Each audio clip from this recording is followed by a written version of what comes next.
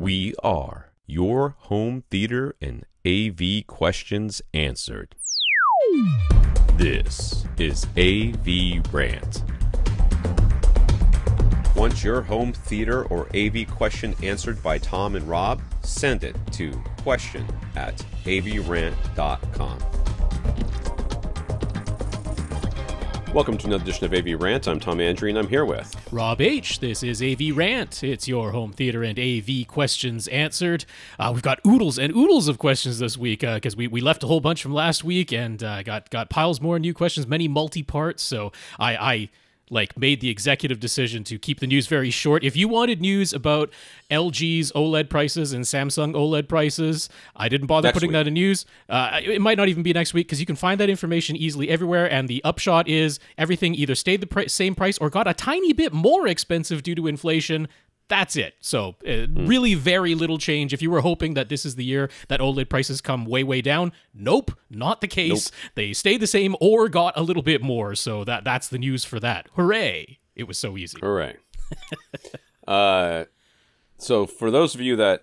We were struggling naming last week's podcast, and I almost... Oh, a little bit, sure. Said something like, Tom goes to the dark side because I decided to back up my surround back. Surround back speakers. So, okay. I hooked him back up, and I don't know. Psychologically, maybe I'm hearing a little bit more sound coming from behind me. Sure. I'm not listening to the same content I was listening to the first time, so maybe it was just that content. Definitely could be different. I will tell you that my top middles are amplified. I have an external amp for that. Okay. And I'm getting the amp is clicking, and the speakers are clicking, and it's driving me absolutely bonkers. Yeah, that's bad. And I mean, it's not like all the time, and you know what?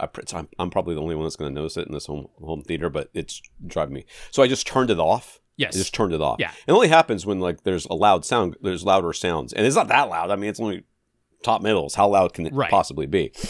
So I don't know what's going on with that thing. I'm very irritated. So it's only loud sounds. It's kind of click. I mean, that kind of sounds like it might be a clipping issue, but. Could be, but how? Yeah. The speakers are 3 feet away from my freaking head. And your trim levels aren't jacked way up or anything like that. So no, I mean, it's just normal. But the volume knob on the amp might be a little too high. So maybe I'll have to rerun. Yeah. Would I have to rerun Odyssey? I could just lower the volume and then just do a just manually change the trim level. Yeah. I'll try it. I mean, that's kind of what it sounds like to me, too. Right. I switched so I'm using the same speaker wire I was using for something else. So I know pretty sure it's not the speaker wire. I actually thought the surround backs were amplified, and I just turned the amp off. I was like, the surround backs sound exactly the same. It doesn't do anything. I'm like, oh, crap. That wasn't actually. It was actually top middles. So, and then I thought, oh, well, maybe the guys who were working in here clipped one of the in-wall speaker wires. I'm like, wait, the top middles are not in wall because I ran them much later. So, yeah, it's probably just the volume level on the stupid amp was too high. But no, it could be that. I mean, the speakers themselves could be damaged. Something wrong with the tweeters or something is causing a clicking, or it could even be the woofer. But it's like I actually it's not like I say it's the amp and the speakers. I hear them from both things. I actually went down and put my face near the amp and waited for it to click. It does click. Oh, like a relay is clicking or something? It's what it really sounds like. It has speakers A and speakers B on there. So I switched from speakers A to speakers B to see if that would make a difference, and it didn't. No. So I don't know what's going on in that thing. I might need a new amp. Which I'm telling you right now, I'm going to get a Fosse. In case anybody's wondering, that's what I'm going to get. Oh, yeah, you're still using your Dayton from back in the day. Yeah. Yes. Okay. Yeah. I don't think that's it, but you never know. I don't think it is either. I don't know what it is, but it's... And this is the thing. Everybody's like, oh, well, you guys are experts at home theater. We are. Yeah. And listen to us. I just presented you with a problem. You're like, I don't know. Could be a bunch of stuff. I'm like, I know. Educated guessing. That's really all it is. Educated guessing process of elimination. That's kind of the only thing we have procedures that we can recommend. We can't necessarily go straight to the problem. Yes. Yes. Yeah. So we are... We got a lot of questions, so we're going to try to get to them quickly. Is there any other updates personally that we're supposed to do? Did I talk about anything last week that I was supposed to? I mean, the only other thing would be the battery update from the Sound Peats, because we might as well keep track. 79. I got it down to 79. 79. There you go. Got it down to 79. I mean, and I can't listen to them anymore for quite some time because I've got like a backlog of headphones to do now because I've been listening to these dang things for months. That's right.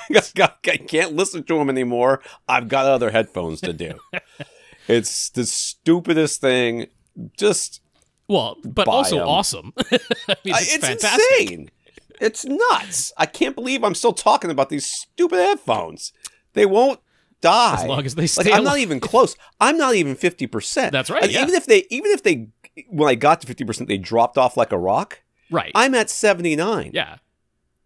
We've been talking about this for like 6 weeks. Very good. Very, very good, even if at some point the battery readout is completely incorrect and they drop off a cliff after that. It doesn't matter. They have still lasted this long. Anymore. That is just doesn't matter. Objective fact. They have lasted this long. All right, what did you watch, Rob? Yeah, I just watched one movie this week, which was The Holdovers. This was from 2023. Paul Giamatti, very much the star of this movie. I like him. It becomes pretty close to a three-hander. It could have been a play. I don't know if it was adapted from a book or a play. It's the type of movie that definitely feels like it could have been. Dominic Sesse, I'm not sure how to pronounce his last name. According to his IMDb, hasn't been in a ton of other stuff. So he's right there, beside Paul Giamatti throughout this whole movie as the primary scene partner in that. He had his one big monologue scene that I didn't feel quite delivered up to the same level acting performance as everything else. It was the one scene in this movie that felt like I was watching a performance. It didn't entirely convince me what was going on there, but I don't want to be too harsh on the fellow. It's pretty hard trying to be at the same level as Paul Giamatti, who has a heck of a lot of experience and has always been an excellent actor. Sure. And then Divine Joy Randolph, who she's a larger Broadway star. But has been in a few things, movies and TV at this point. She was excellent in this. She was really fantastic as sort of the second supporting actor in this, or sort of third co-lead. But the main thing about The Holdovers is that it is very much and very intentionally a throwback. I mean, so intentionally that the studio logos that come up at the beginning of the movie, they use the 1970s versions from Universal and I forget the other co-producing studios that were part of this. But they used all the 1970s logos to give you the feel. And it's set in 1970. It's the Christmas break between 1970 and 1971. That's when this movie is set. And everything about this movie is a throwback to movies of that time. It sort of has the look of a movie of that time, although cleaner than a lot of what a film would have been shot there.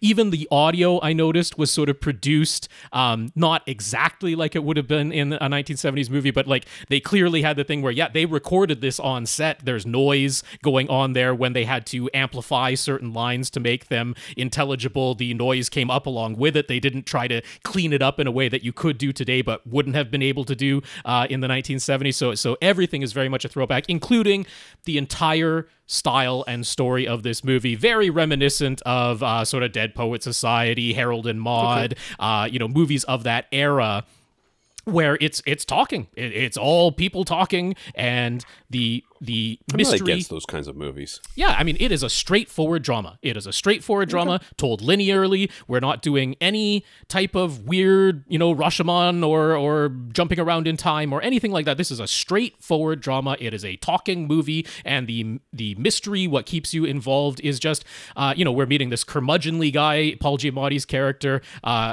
Typecast, huh? Oh, wow. Yeah. Can he pull that off? Yeah. I obviously, neither of us know him, but no. It'd be interesting because he plays that character so well. Ever since the Merlot thing, right? What was the Napa one where he hates Merlot? Yes. I'm forgetting the name offhand. Yeah, I'm forgetting the name too.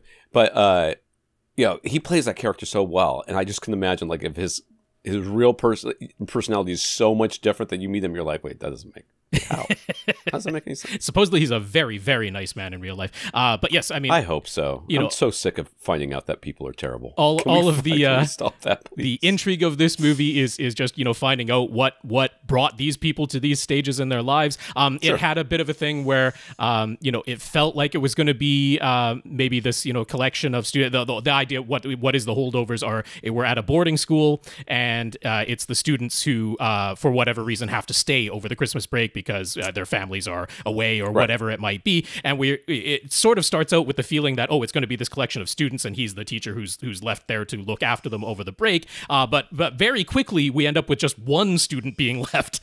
The others manage to be sort of whisked away on a trip rather quickly. And it's not a group of students movie. It is a one-on-one movie. Paul Giamatti and Dominic Sessa's character. Angus, I think was the character's name.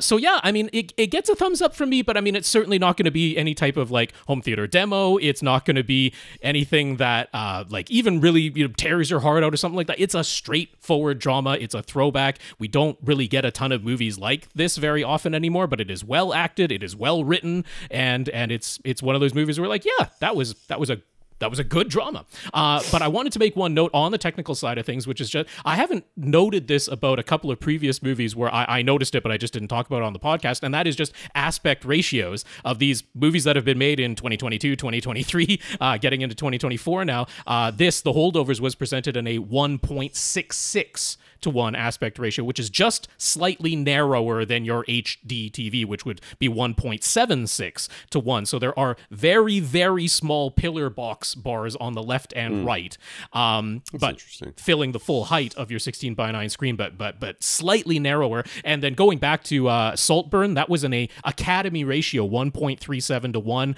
and The Whale was in 1.33 to 1, the old 4:3 TV shape that we had there. So I mean, all of these movies, modern, up to date, being shot in these more square aspect ratios. Again, all the folks with their 2.35 to 1 CinemaScope screens, if they're doing the projection setup, I'm like, yeah, that is some big blank space to the left and right if you're watching 1.33 to that. But I did note, I'm like, Saltburn in that Academy ratio, that old school 1.37, just slightly wider than 4:3,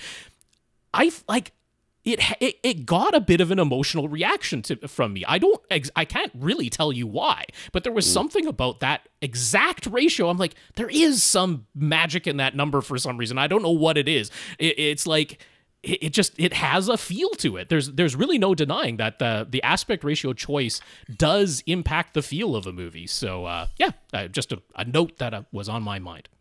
There, I'm trying to keep it short. I'm done. Yeah, you nailed it, by the way.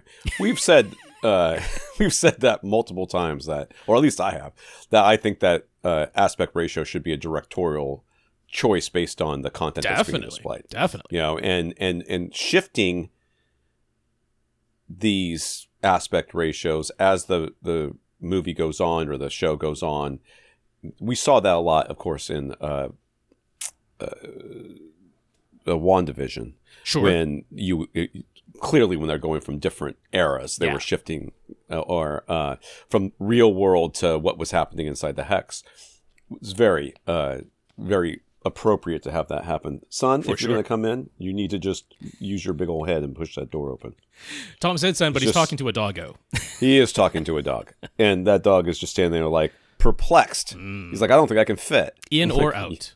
Whatever, dude. Figure it out. All right. So I did not watch much this week. I tried. I just couldn't get my family either out of my way or me to stay up late enough to do anything. So I watched, or I guess I should say I rewatched the first 3 episodes of Ahsoka. Oh, okay. So I had already seen them, though I didn't remember them perfectly. Sure. I remembered enough of them that I could have probably skipped it, but it was good to rewatch them. Now that I've seen all of the Rebels cartoons, because I watched that. Yeah. Which I almost kind of wanted to rewatch the last episode, but I remembered enough of that it's fun. I do still think that everybody needed to talk a little bit faster. Like, come on. Okay. We got places to be. Yes. Yeah, that sort of thing. And we got used to their cadence in Rebels, and animation almost always speaks faster than they do in live action. Yep. Well, and I just think in general that this, for whatever reasons, feels a little too slow. Okay. Like, I think, especially Ahsoka. Okay. And I mean, Rosario Dawson is a great actor. I think that was the notes that she was given, and she performed as expected, or as be deliberate. So yes, be deliberate. Like, okay, but be deliberately a little faster, in my opinion. Could be. But I see what they were going for, and Jedi's are supposed to be a little bit aloof and a little bit, they're not really emotional and that sort of thing. So she's definitely doing that, but at the same time, I feel like I'm missing something here. Okay. But maybe it gets better as it goes. I will say, and I thought I actually spent all of Rebels looking for Ahsoka's ship. Okay. Because I saw the first 3 episodes of Ahsoka and I was like, man, that spaceship is freaking cool. I don't think it's very practical. Like, why does this wing thing spin around like this? Other than the fact that it's cool. Right. Like, why? What? I mean, it sort of makes sense that it would be like horizontal when it's in an atmosphere and there is air for it to act like a wing. You know, you see them in turning atmospheres and it's vertical all the time. How does turning vertical out in space make any difference? Because if it just stayed horizontal, wouldn't have a lick of difference out in outer space. But it is so cool. Because it makes a better I love toy. that ship so much. You know, I just do. I'm like, and there is something so quintessentially Star Wars about a ship that is flat. Yep. You know, that turns to the side. The Millennium Falcon, it turns to the side to go through narrow spaces that That's other what you ships gotta crash do. into. Yep. It's so quintessential Star Wars, and that ship, I just love it. I love it so much. So, so far enjoying it. The note at the end of the first episode for our friend Ray makes more sense now, because I did not know that the first time I saw that. I was like, I thought they were talking about, you know, Ray from the movies. So it's I see. Did they spell that with an E? So I was a little confused, but yes, that makes a lot more sense now. So, you know, and it is very interesting seeing him in this. It's such a shame. I can't get the Punisher out of my mind, because he played the Punisher. He did, and it's like he's already imposing. I mean, that man is big. Yeah, he's a big dude. He is just imposing. Yeah, because that I'm forgetting her name, both the character and the actor, but the partner that he's with, the blonde woman that he's with, Bjorg looking girl. Well, she looks little because she's standing next to him all the time. She's not a short woman. She's like 5'9". So, oh my god, he is just a wall of a human being. I mean, and you would swear she's like 5'2", 5'3", because if he was a normal-sized man, that's about the height she would be, just judging between the two of them. But yeah, she's like 5'9", because he's like 6'5". So, oh my god, yes, yep, yes. All right. So that's what we watched. I'm going to try to finish it this week, and I do, in fact, when my wife wants to have a movie party over here for her friends, where they're going to watch Oppenheimer. Oh yes, good. She's like, "Oh, we have to watch it together first." I'm like, "Listen, I don't care. I don't care. It is a 3-hour investment of your time. So. I don't think you're going to make it through the movie, and I don't think I'm going to care enough to make it through the movie. But I'm sure it's very good. I will say, having a home theater back. Yes. Oh my god. Being without one for so long, like having it back, even though it's clicking and making weird noises and being a little odd, you know, and pissing me off from time to time, you know, and I was a little, you know, setting things up the way exactly I wanted them and going through all that stuff.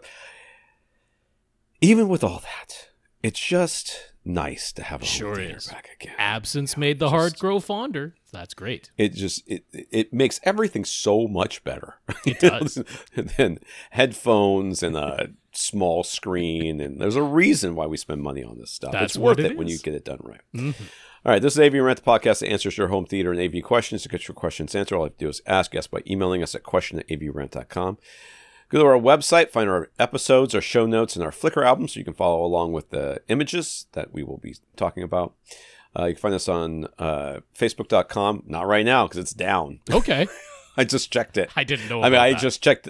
Before the podcast, I noticed that it was down, and I went to isitdown.com or whatever it's called. Right, and gotcha. it is, in fact, down. Okay. So Facebook.com/AVRant podcast, YouTube.com/AVRant, where you can listen to the podcast and glance over whenever we're talking about a picture, because it'll be up on the screen. Right. That's Rob what it will is. do that for you, because Rob's a good person, unlike me. That's not I have a clicky amp. So. Yeah. Oh, Drops you down speaking of things that do weird things, my computer last week, I was complaining about the fact that the trackpad stopped working. But you know, like how when the lights go out, the power goes out, and you still walk into a room and you flick the light switch on, and you look at it like, why have you betrayed me? Yeah. I kept trying to use a trackpad and go, oh yeah, that's right, it doesn't work. So I would grab the mouse, right? Well, one day it worked. So now it's working again. I don't know what I mean, I literally did nothing. Self-healing? So I got a Wolverine in a laptop. I don't know what's going on. Contact Rob directly, rob at avrant.com. His socials is at First Reflect. I'm Tom at avrant.com. I don't do socials. Okay. I do Facebook, but yeah, it's down. And forever, I don't, except apparently. Yeah, that's right. It's down forever. Thank God. What a cesspool that place is. I would have guessed that Twitter would have gone down, permanently before that. I'm still kind of shocked it's still around. I know, right? I suppose. I know. But I guess it takes a while for something that large to. If you're willing to burn the money. I guess. Yeah. Kind of thought that it is horrible scrolling through it on the official app these days. It is a terrible experience. I have not even tried. And it's like every third post is a promoted post from some awful person with a blue check mark. It's a terrible experience on the official app. I'll have to take your word for it. I stopped using Twitter so long ago. And when they changed I will say that I did notice that the Voodoo Fandango app now has a new logo. Like right away. Fandango like the next at day, it still says Voodoo on my app. It's Voodoo and then Fandango underneath. Yeah, Fandango. So they're gonna do that thing for a while. They're gonna get rid of the Voodoo entirely, which is fine because it makes just as much sense as Fandango does. Sure. Like neither one of those words mean anything to me. And I thank our listeners of the week. To become a listener of the week, support this podcast in some way. One of the ways you can do that is going to avrant.com, click on the Buy Us a Cup of Coffee link, and send us a PayPal donation. We want to thank Raph and Dane for doing that this week. Raph and Dane. Thank you very much. That is right. Raph and Dane, thank you both very much for your PayPal donations. We very much appreciate your financial support. If you can't support us financially, we understand. Just do something to support us, and we will mention you here. Oh, wait a second. If you want to support us every month, you can go to patreon.com/AVRant podcast.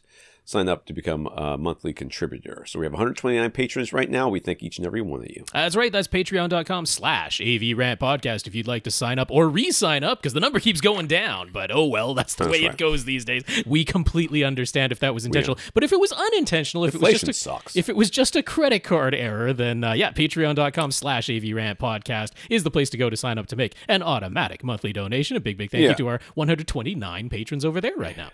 Thank you very much. We thank each and every one of you. Mm-hmm. One of these days, we should have a patron-only podcast.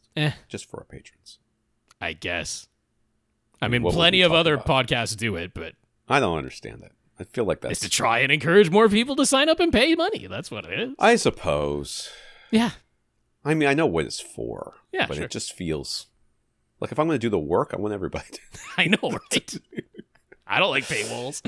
I don't either. I hate paywalls. That's why I resisted doing a Patreon for a long time because I was like, it feels dirty. It feels, I don't know, communism or something. Is it communism or socialism? I can't remember. It's one of those isms. Might be capitalism. I think it might be capitalism. Yeah, that's probably the closest one, honestly.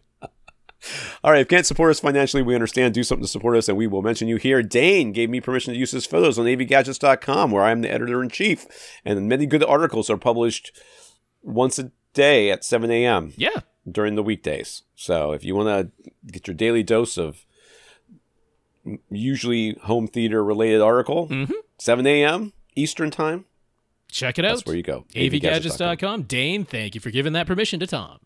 We also got some notes of gratitude for keeping the podcast going through all the things. The Supreme Court almost always does something terrible, and I know that they're probably doing something terrible of the United States, anyway. The United States.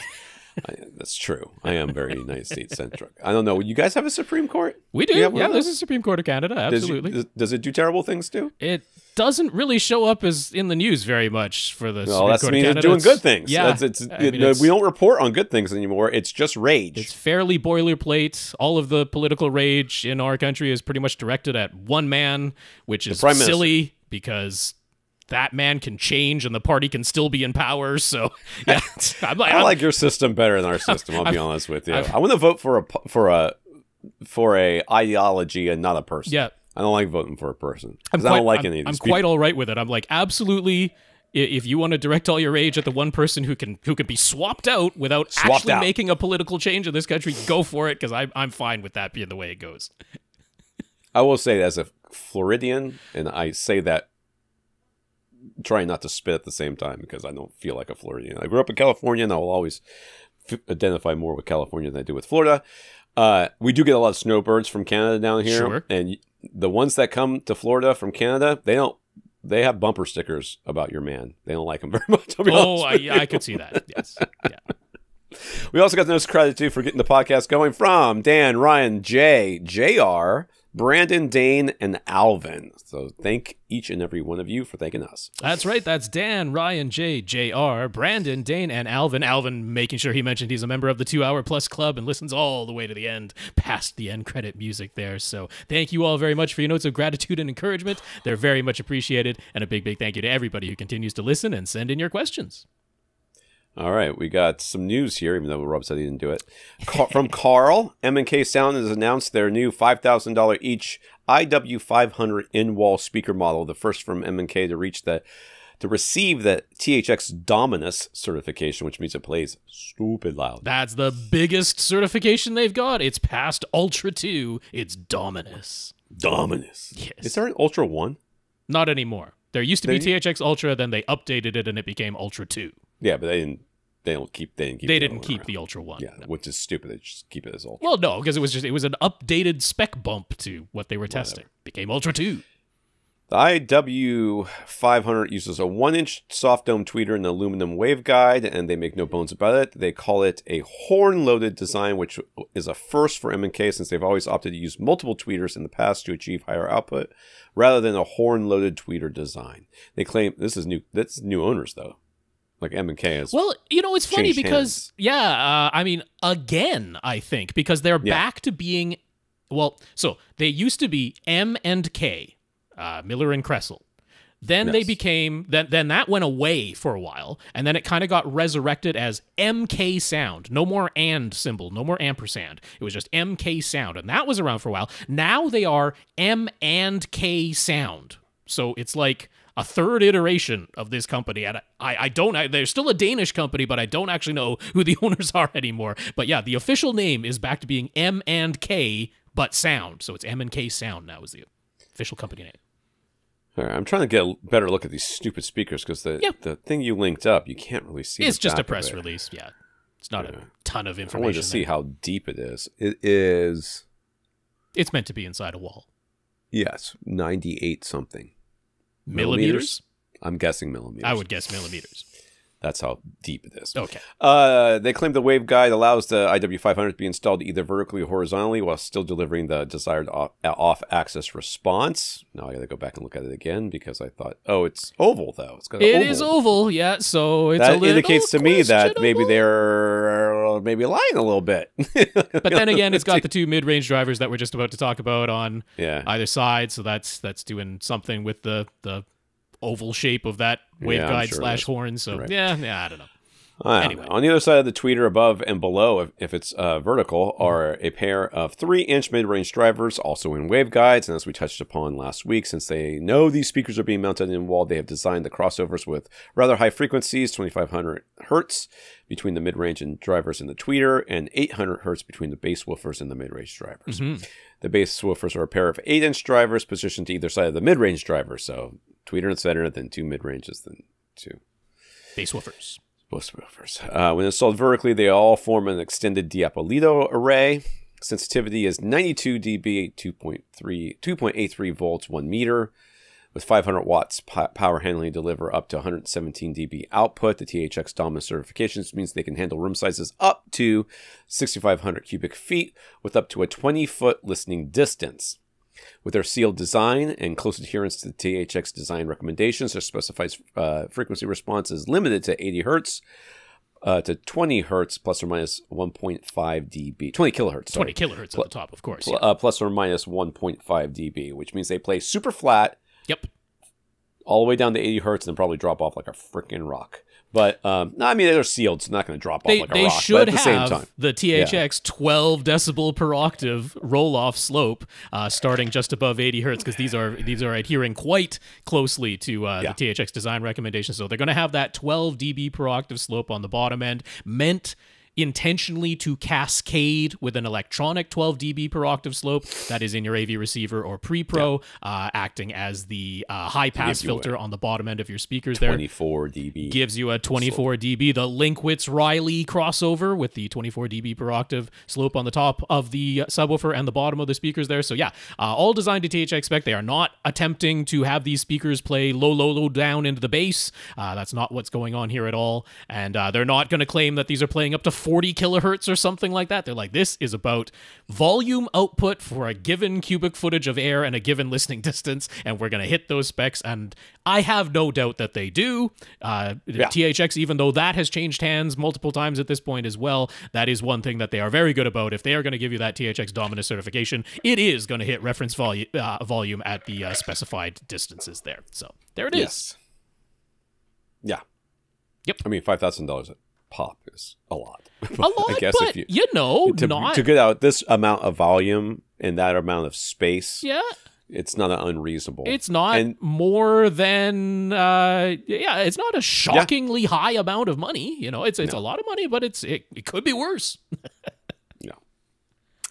APC is bringing a couple of new battery backup UPS models to the top end of their more basic back UPS series, dubbed the back UPS BE series. The new BE 900 G3, it's $160 MSRP, and BE 1050 G3, it's $180, offer higher capacity than the previous top end back UPS models, which is 850 volt amps, yeah, as well as some nice quality of life updates. Both models give you 6 battery plus surge, 6 battery and surge outlets, plus another 2 surge-only outlets. We'll note right away that the battery produces a stepped approximation of a sine wave. These are not pure sine wave units, which means you don't really want to use them with your computer? What are we not using them with? I mean, PlayStation 5 would be the most common thing that these might have an issue with when running on battery. Some computer power supplies for sure. With these modern day computer power supplies, which the PlayStation 5 also uses, that style of power supply, they seem to have some issues occasionally when using a stepped approximation of a sine wave to run them. So yeah, might not want to use it specifically for those devices, but for almost anything else, perfectly fine. Yeah. So APC mentions directly that it's okay to stack other devices on top of these back UPS BE models, and their two-tone black and white finish is meant to blend more easily into your rooms and your homes. The lead-acid battery inside is easy to replace. I mean, you can click on the thing and they'll show you what the battery looks like. Yep. It looks exactly like a motorcycle battery. Like a little car battery. Yep. Yeah. That's the technology. It's got one USB-A and one USB-C port on the side, and with a 60-watt load, they'll run off the battery for about an hour. Naturally, the 1050 has greater supply wattage and run for slightly longer than the 900. I could not find in any of their information, and I looked, their if it's sending through 15 amps or what the deal is as far as like if you wanted to plug your receiver. Yeah, just given the values that are there, my guess would be these are capped at 12 amps when they're running off the battery. Just calculating what would make sense for the values that they're giving. Right. I looked at the I think it said in one part of it that 12 amps is what you could get out of the USB port, which was a weird thing to say, but that's what it said. So it would make more sense if that's 12 volts coming out of the USB. 12 volts, maybe that's what I said. Yeah, that's probably it. But yeah, just calculating it would make sense that 12 amps is sort of the limit from this battery, not 15. Yeah, so you wouldn't want to plug your... No, this is not for your high-powered subwoofer amplifier. This is not for your high-powered separate amplifier. But you could use it for your projector, I think. Oh yeah, that should be fine for any projector. Yeah. Absolutely. And plus, because you can stack things on top of it, it doesn't look like a home theater piece of gear. It looks more like it's supposed to be next to Sonos or something, but it'll be okay. Some comments here. Steven, we inadvertently helped him solve an issue that recently cropped up in his system. We've had several mentions of mysterious hums in people's systems lately, hums that are not ground loop hums, and he had one too. He uses a pair of SVS SB13 Ultra subwoofers with RCA connections to his Yamaha Pre-Pro. He also uses a Velodyne SMS1 to EQ his subs. That is like old school. That is going back a ways. That has not been sold for a while. I loved mine. Yeah. With you, I think that there should be like room correction. I know that there'll never be this, but it would be nice to be able to do what SMS. So if you don't know, the SMS1, you set up a microphone and then you plugged it into your system and into your subwoofers and stuff like that, and you could have it put out like a sweep, and then you could see what the measurement microphone was seeing on the screen, on the graph. Yeah. And then you could change your EQ on the fly. And it was just parametric EQs built into that SMS1. It wasn't anything more sophisticated than that. Yeah. It was all manual. It wasn't automatic. But it was nice to be able to like see it. The real-time feedback. You're like, that's what adjusting the Q does. Yeah. People were complaining, oh, it's 1/3 smooth. That's not even really. Well, shut up. Just shut up. Wouldn't you like? Why can't we just enjoy the thing that we have that we didn't have before? Well, it's not the most perfect thing it could possibly be. Shut up. No one likes you. Go in your corner and don't talk to anybody for 30 minutes, okay? Till you've learned your lesson. Anyways, SMS1, awesome, man. And there was a kit that you could buy that you could hook up 5 microphones. That's right. And then set it across your whole thing and real-time really screw spatial yourself averaging. up. It's pretty cool. Man. He was using a 3.5 millimeter IR input jack to remote control that SMS1, but it stopped working. No problem. He thought, I'll just stick an IR flasher on the front, and that did indeed allow him to remote control his SMS1 again. But right after he made that change, one of his SVS subs started producing an intermittent and seemingly random hub. It would come and go. It would change in volume. It didn't seem like a ground loop hum at all. But thanks to hearing us talk about cables picking up interference, he double checked, and sure enough, when he was making those changes to his IR setup for the SMS1, its power cable had gotten pushed right against the RCA cable going to that humming subwoofer, and simply moving that power cable away got rid of the hum. He was rather surprised. The power cable feeding his SMS1 is just a skinny 12-volt style power cable, and it was only right up against the RCA subwoofer cable for a short distance, but as soon as he moved it away, that hum stopped. So that's all it takes, apparently. We helped him solve an issue without even knowing it. Also, you need better subwoofer cables. There's something, I mean, if that's really properly shielded, it shouldn't happen. Shouldn't really have been that bad. I will say, those skinny power cables, I mean, they can be throwing off a remarkable amount of electromagnetic interference, because there's obviously no shielding on a power cable. And those, even though it seems ironic that the skinnier one is worse than the thicker one, that can absolutely be the case, where there's just a pile of EMI flying off of that power cable. So that's not super surprising. But yeah, if there is a good shield on an RCA cable. Now, keep in mind, many cables with RCA jacks don't actually have shielding because they're just a twisted pair inside, and they're marketed as an audio cable with an RCA jack, and that's a terrible design. You want the coaxial cable with the shield inside. Furthermore, you want the shield attached on both ends of the cable, and many times they don't do that, because if you have an actual ground loop, having the shield attached on both sides will make the ground loop audible, and they're like, we're kind of fudging getting away with you having a ground loop by just not attaching the shield on one side, but then you don't have a properly functioning shield, which is another problem. So there's multiple ways that sound could be leaking into that RCA cable of yours, and who knows, maybe just replacing that subwoofer RCA cable with a good coaxial shield attached on both ends. You can get it from Monoprice, because they do it properly. Doesn't have to cost much at all. That might have solved this problem too, and then you can wrap it in a power cord and it still won't hum. Every time I hear people talk about, you got to keep this away from that, I'm like, it used to be that it was really expensive to get nice cables, like nicer cables. And then it was like Blue Jeans, which was kind of expensive, but a lot less expensive than everything that was out there. Still a lot less there. expensive, yeah. I remember when Blue Jeans were like the value leader by a mile. Yes, that's and right. And now I'm like, they're kind of pricey. They are, compared to Monoprice. Daz. Into the questions here. Daz's living room is wide open with the vaulted ceilings. They do some casual TV viewing in there sometimes. His theater is in the basement where most stuff gets watched. So his plans for adding acoustic treatments and upgrading the speakers and subwoofer in his living room have been a low priority while their renovations to their house get completed. But with most of the construction out of the way now, their attention is now turned to how the living room is going to be set up. He railed for years against them ever putting a TV above the fireplace. But as proof of concept, they moved the TV in front of the fireplace on a TV stand. They removed the mantle, and now there's just a piece of exposed wood sitting flush with the stone fascia of the fireplace where the mantle used to be. He has to admit, in terms of functional flow for the room, it does work a lot better. Okay, so we got some pictures here. We do. I think you need to cover up that piece of wood because it looks weird. I mean, he's intending to just mount the TV in front of the fireplace there, so I guess they're thinking they'll just leave that piece of wood there. Yeah, might as well, yeah. When the next owner takes the TV down, they'll have a little discovery waiting for them. Yes. Surprise! Yeah. So they're basically committed to mounting the TV above the fireplace. It will end up a bit higher than where it is right now, just sitting on its TV stand. First things first, would mounting the TV onto the stone above the fireplace be a fairly simple DIY task, or is this something you should hire a professional to do? Here's my problem with the stone.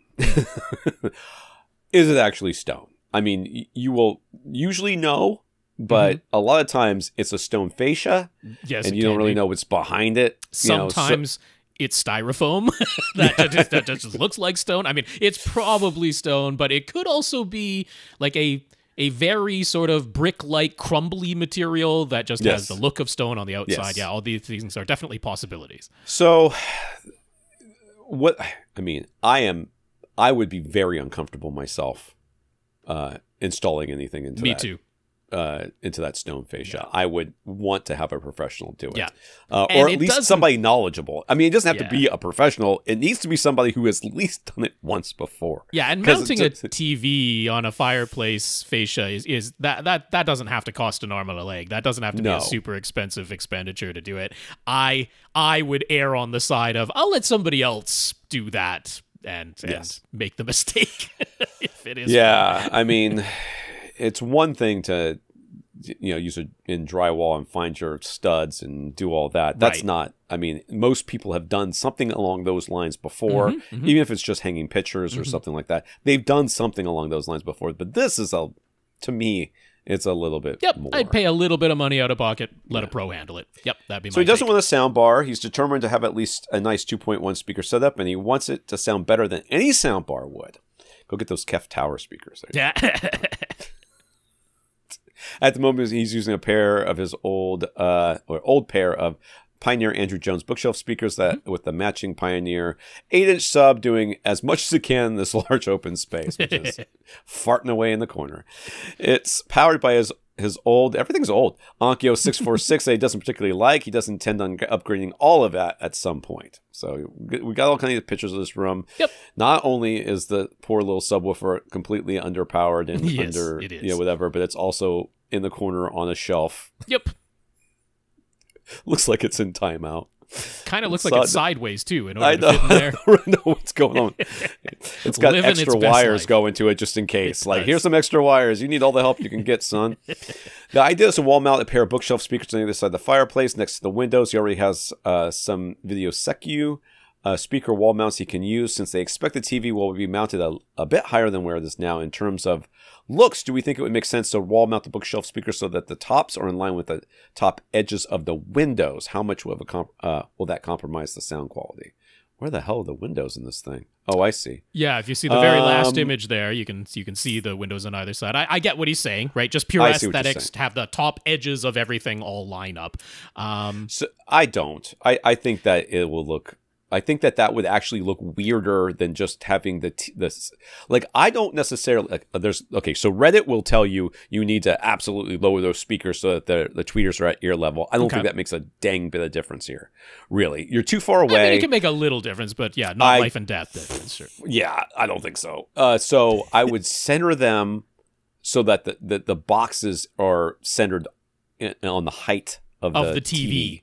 Yes, I agree. I think that would just aesthetically would look the best. I think if you push them all the way up to the top, that would just look. It kind of looks like blank space on the left and right of the television. Yeah, I completely agree. I would have the speakers, whatever they might end up being, because you might end up changing what those speakers are. You said that's a potential upgrade that you would do, but I would have them so that they're like centered to the height of the television. That I think would aesthetically look best. And next to the windows, I don't think that's going to be any sort of problem, because they're not the same color and shape and size as the windows. You're going to know that they're speakers, so I think that makes the most sense. And that will alternatively help you could put them on like furniture, like they are right now. Basically, you could. If you move the TV up and you left the speakers low like that, I think that's fine too, because they connect to the thing that's on the ground, so they don't. Yeah, if they're like at the height of the stand that's below the television or something like that. I think that would be okay. But if you're gonna wall mount them, center them on the TV. That's my suggestion. Agreed. So he doesn't want a sound bar. Oh, wait a second. I scrolled up to go look at pictures. How much? Now, as far as how much would that compromise the sound quality, I think that this is a compromise in sound quality, anyways. So let's not care that much about that. You know, putting up super high is more compromising than lowering them down a little bit. Yeah. Yes, but I don't think that. I think at this point we're doing things for aesthetic reasons. So let's make sure let's not like half do things for aesthetic reasons. Right. Let's just do them for aesthetic reasons and then deal with the consequences afterwards. So, in theory, if you are so off axis to those tweeters that they are, you're getting lowered volume because of it, your room correction program should bump up that a little to some bit. extent. Yeah. So to help correct that, you're not going to get great sound in here anyways. You're going to get good sound. Hopefully, is what we're going for. We're not going for great. We're going for good. He'd like a new receiver. It will live in the bookcase shelves that are over on the right side wall. He wants it to be slimmer than his Onkyo 646. He wants it to have a better room correction than AccuEQ. Well, that's not hard. That's a low bar, at least. Hey, have you heard of the SMS1? Good luck finding one of those, but I think I gave one to Goodwill or Salvation Army, one of those places. And it wasn't multi-channel, that SMS1. It wasn't multi-channel. It wasn't multi-channel. It was just for the subwoofer. He wants it to have a phono input, but not be too expensive. And he suggests, I want to have all these things, but I want it to be cheap as chips. Sure. Accessories for less. Accessories for less, your friend. If you want it to be small, your option is the Slimline. Rant Slimline. I don't think anybody makes anything else, do they? Not really. Yeah, I mean, that's certainly the easy go-to there. Now, for $500 at the time that we're recording this, Accessories for Less is selling the NR1711 model. It does have a dedicated phono input, including a ground plug if your turntable requires a phono level signal and needs a ground connection. It's got those ready to go. Of course, if you have a turntable that just outputs line level, you can use any of the regular RCA stereo inputs. It does have a single HDMI 2.1 input. That's the model year we're dealing with when it was the NR1711, back when Dane and M&K had their models with a single HDMI 2.1 HDMI port on the back there. So that's what the 1711 has. 7 channels, can power them all internally, or it does have pre-outs only for the front, left, and right, and then 2 subwoofers. Of course, that is just an internal Y splitter for those 2 subwoofer outputs on the back of it. But yeah, the room correction that comes with the 1711 is just regular Odyssey Multi-EQ. It is not XT, it is not XT32, but regular Multi-EQ is better than Onkyo AccuEQ. So everything's better than AccuEQ. What are you talking about? We've pretty much checked all the boxes there. Now, if you're like, I want to make sure that the AV receiver I get is the slimline design, but it has all HDMI 2.1 inputs, then you could step up to the current model, which is the Cinema 70S. That's the current slimline model. Accessories for Less is selling it refurbished for $750. So it's definitely a price increase. But there are feature increases. I actually do think it looks nicer. I think the fascia on it is a nicer aesthetic design on the Cinema 70S, but that's probably not worth $250 alone. However, all of its HDMI ports are HDMI 2.1. That might be worth it for you. It also has a full 7.2 set of pre-outs. So if you're finding the 50 watts per channel, which that could genuinely not be enough depending on the speakers you're using in a wide open vaulted ceiling living room with a pretty decent seating distance. It could be the case that adding an external amplifier is not completely out of the question in this scenario.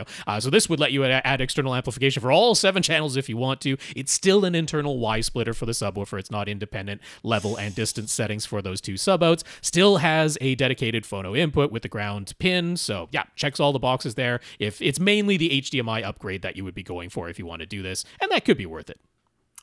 So I'm just going to say that one thing I'm concerned about here is the size of this space and the fact that you're still looking at bookshelf speakers. I have no problems with bookshelf speakers. I got no problems with bookshelf speakers in this room at this distance. It's just you want it to sound better than any soundbar. Yeah, and they probably will, but it's still going to be underwhelming, I think, as a whole for you. And I think the big problem is going to be your volume output. You're just not going to get the amount of volume you want out of these things. and I understand wanting to have room correction. I want room correction. I don't necessarily think it's all that hugely important here. Because you're not going to do room treatments. You're not going to have... You're going to do some room treatments just to try and get the overall echoiness of the room down a bit, but it's not going to be specific spot treatment in here. I know, but it's not going to make that much of a difference, I don't feel. So I would, as an option, I'm going to throw out there, powered speakers connected directly to your TV with everything, what are you going to use with this? I know you got the phono input that you're talking about right here, but you can find like Andrew reviewed the Fluence Tower speakers, which are like the self-powered, self-powered, $500 a pair. They have a subwoofer output. I think they have some tone controls in there, so you can do some DSP stuff to them. They have RCA inputs, so if you and they have an optical input, so you can like take whatever's coming from your TV down to these things, and with one optical cable. And as long as with your phono, you either have a phono preamp or you have a turntable that just does line level output, like the Audio Technicas that we always recommend, give you a switch to either do line level with the internal preamp or phono level if you want to use an external preamp. So yeah, if you have a turntable with line level or you just have a phono preamp, you can just use regular RCA. You can save a chunk of money. Okay. But of course, these have to be on the floor. Okay, so you're not going to be wall mounting these, but maybe they're going to be flanking either side of the fireplace anyways. They might not look that bad. And I'm not saying you necessarily have to get these, but think about what you're really trying to achieve here. Because what you're trying to achieve here is essentially, you are looking to pay a lot of money for room correction and phono inputs and other things that I don't necessarily know that you're going to get a lot of use out of. And I don't know if he was planning to go to surround sound, because that, of course, is a consideration. If you are planning to go to surround sound, then just a pair of self-powered speakers isn't going to give you that. So I'm not sure if that's the plan, though. Yeah. So I would think about that very carefully, because I would rather have a lot of output in a space like this, so that if you're having a party or if you're in the kitchen and you still want to be able to hear the TV, you're not worried about essentially blowing up your receiver or damaging your speakers, because you've got these small speakers that, yes, they look fine mounted on the wall, but and then you're going to be paying for room correction that's going to make marginal, I would say probably marginal difference. Yeah. But you could get high efficiency, high output bookshelf speakers like HSUs would be a great choice in a room like this. And then if you get some capable subwooferage, not the little 8-inch Pioneer, then you could, come at things that way and you sort of split the duties. Yeah. All right. Last question here. He asked, anything else leaps to mind? Any pitfalls we think you should be aware of other than the one I just mentioned? Any other advice to make the process of installing this change go more smoothly?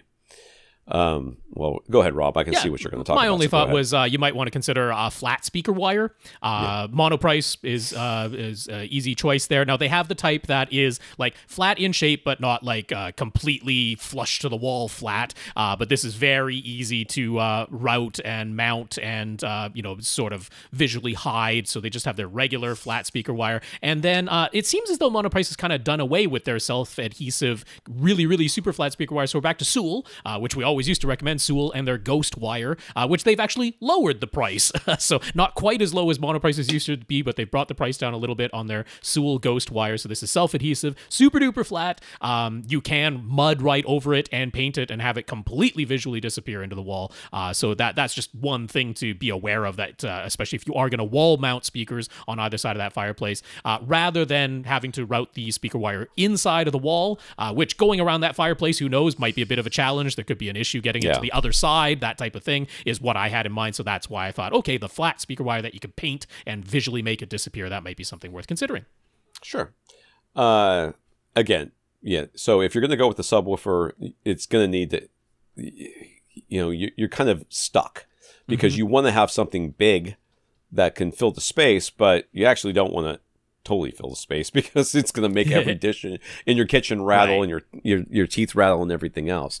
So it is one of those cases where you're like you're not really wanting to fully pressurize the space. Not the entire house, no. Yeah. So you end up kind of wondering where you're going to go with this. And again, as much as I love subwoofers, and I do, there's a case to be made here for just using your speakers that can play down to where they can play down to, and that's what you got. You're not really going for that big bass. You go to because you have a home theater, you can go there for that. So it's a catch-22 as far as I'm concerned. I don't know that. That's the pitfall. The pitfall I am warning you about is don't do too much in this room. Okay. Because I feel like as somebody who is as knowledgeable as you are and cares as much as you do, it's very easy to spend way too much and get very little back for it. And here I would rather just go, I want something loud. And however much bass I get is how much bass I get. I mean, it'll be fine. Todd is in the process of building his new home theater. He is going to have 2 rows of seats, and he had in mind that he wants 2 pairs of surround speakers, 1 for each row. The thing is, his new room is not the same width all the way from front to back. For the front row of seats, the room is 14.5 feet wide, but it's 2 feet wider at the back where the second row would be. The left wall stays the same, but the right wall is 2 feet further away. You're going to put him on a pole. Well, here we go. He's using a Rant Cinema 50. He's wondering, can he connect 1 pair of surround speakers to the Cinema 50's binding post, but then connect a separate amp with its own volume control to the Cinema 50's surround pre-outs? Are the speaker binding posts and the pre-out jacks both powered at the same time? Yes, they are. They are indeed. They are both active at the same time, as long as you have obviously not done the thing of manually turning off the internal amplifiers, because that is an option on the Cinema 50, as you can go in there and say that the surrounds are pre-out only. But of course, you would not do that. If you do not do that, if you leave it at default, then the pre-outs and the binding posts are both active, so you could connect them both. So he just wants to make sure he can properly level match all 4 of the surround speakers. So you think he might even use a mini DSP to make sure all 4 surrounds are really properly time aligned and level matched. What do we think? Well, it'll be time aligned. I mean the difference between the speaker wire connection and going through an amplifier is negligible. Nobody's just thinking true physical distance, right? He's going to have at least 1 speaker that is like a physically different distance from the other 3 speakers from the microphone. So, I mean, basically the simplest solution that you had in mind will work because the pre-outs and the binding posts are both active at the same time. But you do only have the single trim level setting that'll get set for so you need an amplifier with a volume knob. Yep. So you would want the amplifier with the volume knob. Might even get into the scenario where you actually use the external amplifier to like amplify both speakers on the right side of the room, and then use the speaker binding post to amplify both speakers on the left side of the room. That's not completely out of the question, even though that feels very asymmetrical. That's sort of the situation. You're in an asymmetrical situation, so an asymmetrical solution might be the way you end up doing it. The mini DSP, probably overkill, probably really not necessary, but it could be done, because then you wouldn't actually be using the binding posts on the AV receiver. You've got 2 in 4 out with the mini DSP 2x4 HD, so you could have independent level and distance settings in the mini DSP, but then you'd actually need 4 channels of external amplification to do things that way. So that could be done that way. The other solution could be you don't wall mount all 4 of your surround speakers. For the one that would have necessitated being physically farther away if it were wall mounted, you stick that one on a speaker stand, and now they're all the same distance. That could be the other way you come at this. I'll be honest with you, that's so much easier than everything else you're probably on. You know what I mean? Just that one. Yep. Or, I mean, literally mount it on a pole hanging from the ceiling. Yep. Or, you know what I mean? I know it's going to look a little goofy or whatever, but put that pole on a hinge and you can like pull it up with a string and then lower it down. I don't know. That'd be interesting. But yeah, it'll work. It'll work. Dean, the last time Dean wrote this was about 2 years ago. We talked about that. Well, we've been talking about you behind your back for 2 straight years. So. Haven't we, though? It's just been Dean. Dean the punching bag. Not 24/7, but 22/7, because 2 hours is cut out of there for the podcast. That's right. We talked about, so it wasn't Rob and I just bagging on Dean behind his back. Must have been. I wouldn't have a clue what you had asked 2 years ago. Nope. I don't know what my wife asked me That's this why morning. put the reminder in there. We talked about the orientation of his room, and he asked a bit about soundproofing. Well, that narrows it down to like 97% of the questions we get, as well as acoustic treatment. On the soundproofing front, we asked him whether the goal was for this room to be truly dedicated theater, if it is, or if it's just a nice room where he'd like to watch movies. Because the extent of the soundproofing could be wildly different in terms of price and complexity, depending on the actual usage of the room. The truth was he didn't know at the time. Or didn't know for sure at the time. But now it's become quite clear this is just a nice room where they like to watch movies. So he insulated above the drop tile ceiling, which apparently he had. I did not remember that. Fit 2 pairs of bookshelf speakers in between some ceiling joists and visually hid them with some false ceiling tiles. Made some acoustic panels for behind his couch. And on the side walls, added SVS cylinder subs. Yes. Upgraded his it's like the only thing that I care that if people... Like, I don't care that your speakers match mine. I don't care if your projector or screen matches mine. I don't care if your seats match mine or your receiver or your amplifier, your power protector or anything matches mine. Your remote control, no. But if you have cylinder subs, you're going to get the fist bump every single time. Added SVS cylinder subs, upgraded his TV, went from 7 floor level speakers down to 5, like we suggested, and flipped the whole orientation of his room 180 degrees, even though we had suggested a 90-degree rotation. So he was just overachiever there. But having the room be wider than long just didn't feel right to him. That's fair enough. I get you on that. Here's we got some before and after pictures. After, yes. If you want to see them, go to youtube.com/AVRant podcast or AVRant or whatever it's called. And then, yeah. All right. Looks good. Out of everything, he thinks that having just dug in and finally calibrated his sound system and carefully matching the levels of every speaker to reference volume probably made the most notable difference. But he wanted to share his results and then ask, is there anything further we could think he needs to do at this point? He's open to any suggestions. He knows his overhead speaker is not ideally placed, but there is ductwork and other obstructions in the ceiling, so placement was rather limited up there. The overhead speakers don't make it. Yeah, so the overhead rear speakers are very close together, basically directly over his couch. Are those acoustic panels behind the couch there? The as far as I know, yeah. I'm not 100% sure. But like maps or something. Huh? They look do. like maps. Which is a great thing to print on there. It looks like decoration, fits right in. Wonderful. Yeah. I love it. I like it.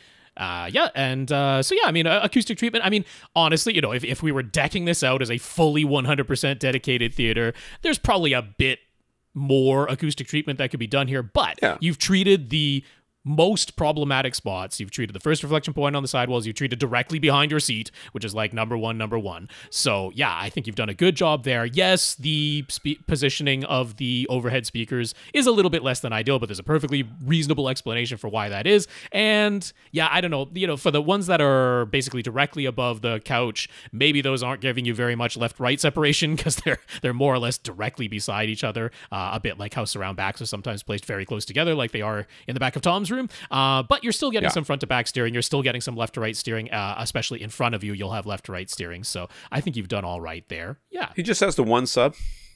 I only see one sub. I don't remember. I see a sub next to the couch. There is for sure on the left, and I don't see a second one. Yeah. Anything else? I mean, I think he's done a darn good job in here, with what I think so too. Yeah. I think so too. I guess that would be my, I would say that would be the thing. It does look like there's a second sub on the other side of his couch that isn't a cylinder. That's what that looks like. So I see that blue light there. There's a blue light there. So I mean, if that's the case, then I would place your subs properly. Yeah, that would be the big thing I would do. No, I mean it's perfectly understandable. We can see the challenge, which is that at the now front of his room, he's got his equipment stand in the front left corner, and then the front right corner is like actually an opening to a hallway. So trying to do diagonally opposite corner placement in this room is pretty much an impossibility. So then we'd be getting into what can he do? Sort of diagonally opposite side wall placement is not out of the question here, because you could sort of have a sub basically sort of in front of that window somewhere, like maybe towards the television end of the window that's on the right side wall, and then maybe the cylinder sub can go and live sort of in the little bit of wall space that's in between the two couches in the corner there. Even though there's doorways there, it could sort of live there. It's that type of idea, just getting the subwoofers across the room from from each other is the main type of thing that we would be potentially looking at here. Yeah, I don't see a lot really wrong with this space. No? I would also remind you that you can lie down cylinder subs. You sure can. Because right now your sub is just tall enough that it doesn't fit underneath that little weird shelf that you got on your wall. Yep. So if that is problematic, you can always lie that sub down and put it, could go behind the couch. Yeah. Very unobtrusive if you did that. Yeah. Okay. Yeah. So that's what we think. But overall, we're giving you a big thumbs up. That's the main thing. You did a good job. That's fine. Yes, we do. Jonathan in the CDEN 4.5, he just keeps adding numbers to this thing. I mean, I even did that because he made some changes to the 4.0, and I'm like, so it's not really the 4.0 anymore, but it wasn't a full spec upgrade to the 5.0, so it's got to be somewhere in between there. All right. Jonathan put a lot of effort into a CDEN home theater. He loves it, and he naturally wants to use the best quality source material whenever possible. In his experience, some of the 4K streaming video quality is actually getting pretty darn close to 4K Blu-ray, but on the audio side of things, he doesn't think it's even close. To him, discs easily sound 2 to 3 times better, with the most obvious difference being in the bass. I don't think anybody would disagree with you. He's never heard bass from a streaming service that was anything better than okay, while bass from physical discs often sounds very impressive. He also thinks that clarity, dynamics, and steering of surround sound is superior on discs, and perhaps most of all, with a few notable exceptions, discs seem to sound more consistent. He's had streaming services that are all over the place in terms of audio quality. That's probably true as well. And I would also say the fact that at least with discs, there's a modicum of them trying to master to a reference level. Yeah, there is some kind of a standard that at least the industry studios know about. They certainly don't follow it with literally every disc, but I would generally agree. There is a greater amount of variance in streaming services from service to service and from movie to movie within the same service. I would agree with that. What was I watching the other day? They started talking at the beginning of the stream of whatever it was. They were all out of the right front speaker, and then you heard somebody go, "Oh, we messed this up," and they pressed the button, and all of a sudden they popped into the other speaker as well. Just what we want. We're all aware that discs offer lossless audio while streams use lossy codecs. There's an obvious objective difference in terms of the audio bit rates, but does that fully explain the huge difference in sound quality between streaming and discs? No. It's been claimed that Dolby Digital Plus is capable of sounding perceptually lossless, and there have been blind listening comparisons where no one could tell Dolby Digital Plus apart from Dolby True HD. But in real world, comparing streaming to discs, it's almost night and day difference. So what's going on there?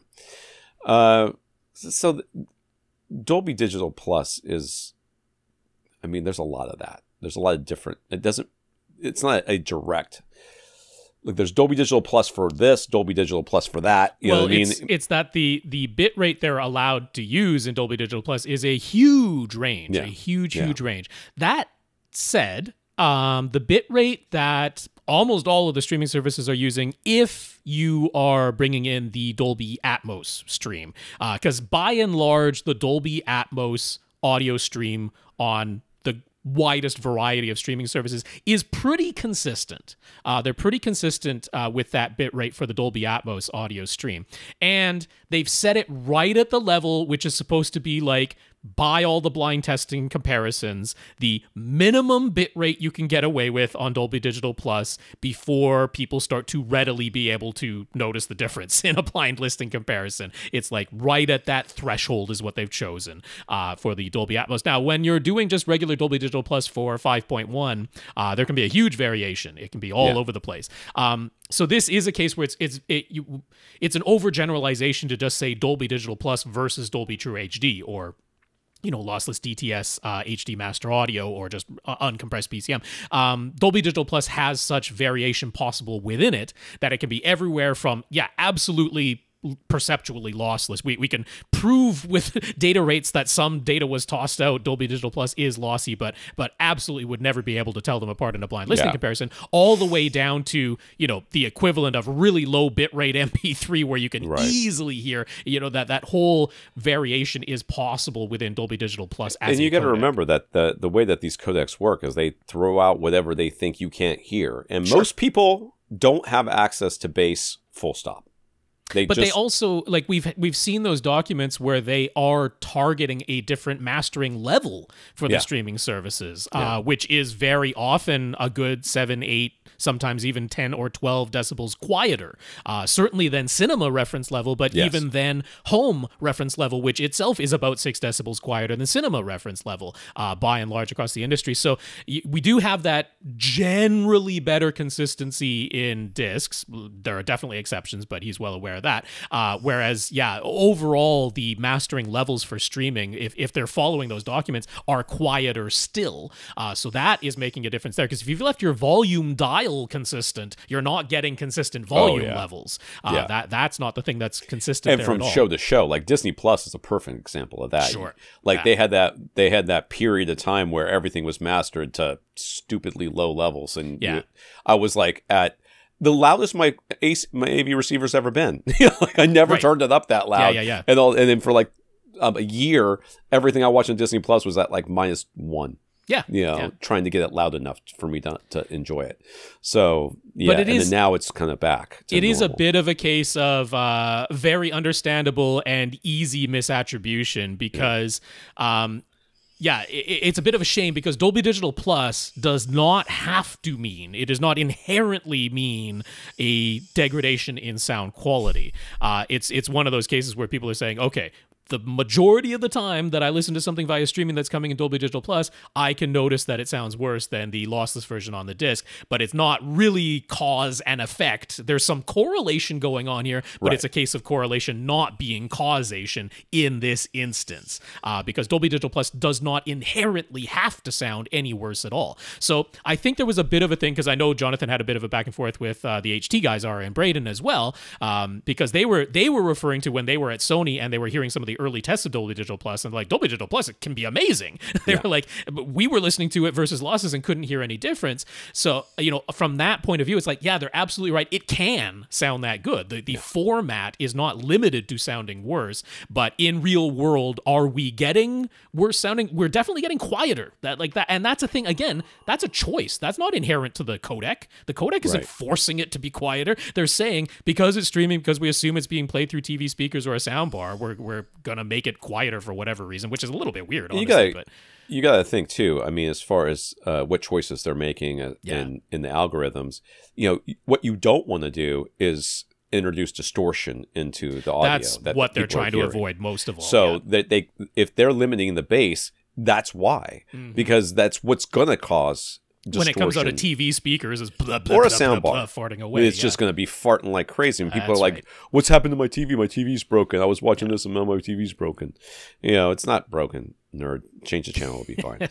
But yes, there's a lot of things that go on in this, and because True HD and DTS Master Audio are more limited in a way, in that they're like, this is it. You get kind all of fixed. They're fixed at this bit rate. You're like, that you've got all this to work with, so they use it all, as opposed to Dolby Digital Plus, which is like, this is MP3 crap, and this is basically lossless. And it can be anywhere in the middle of there.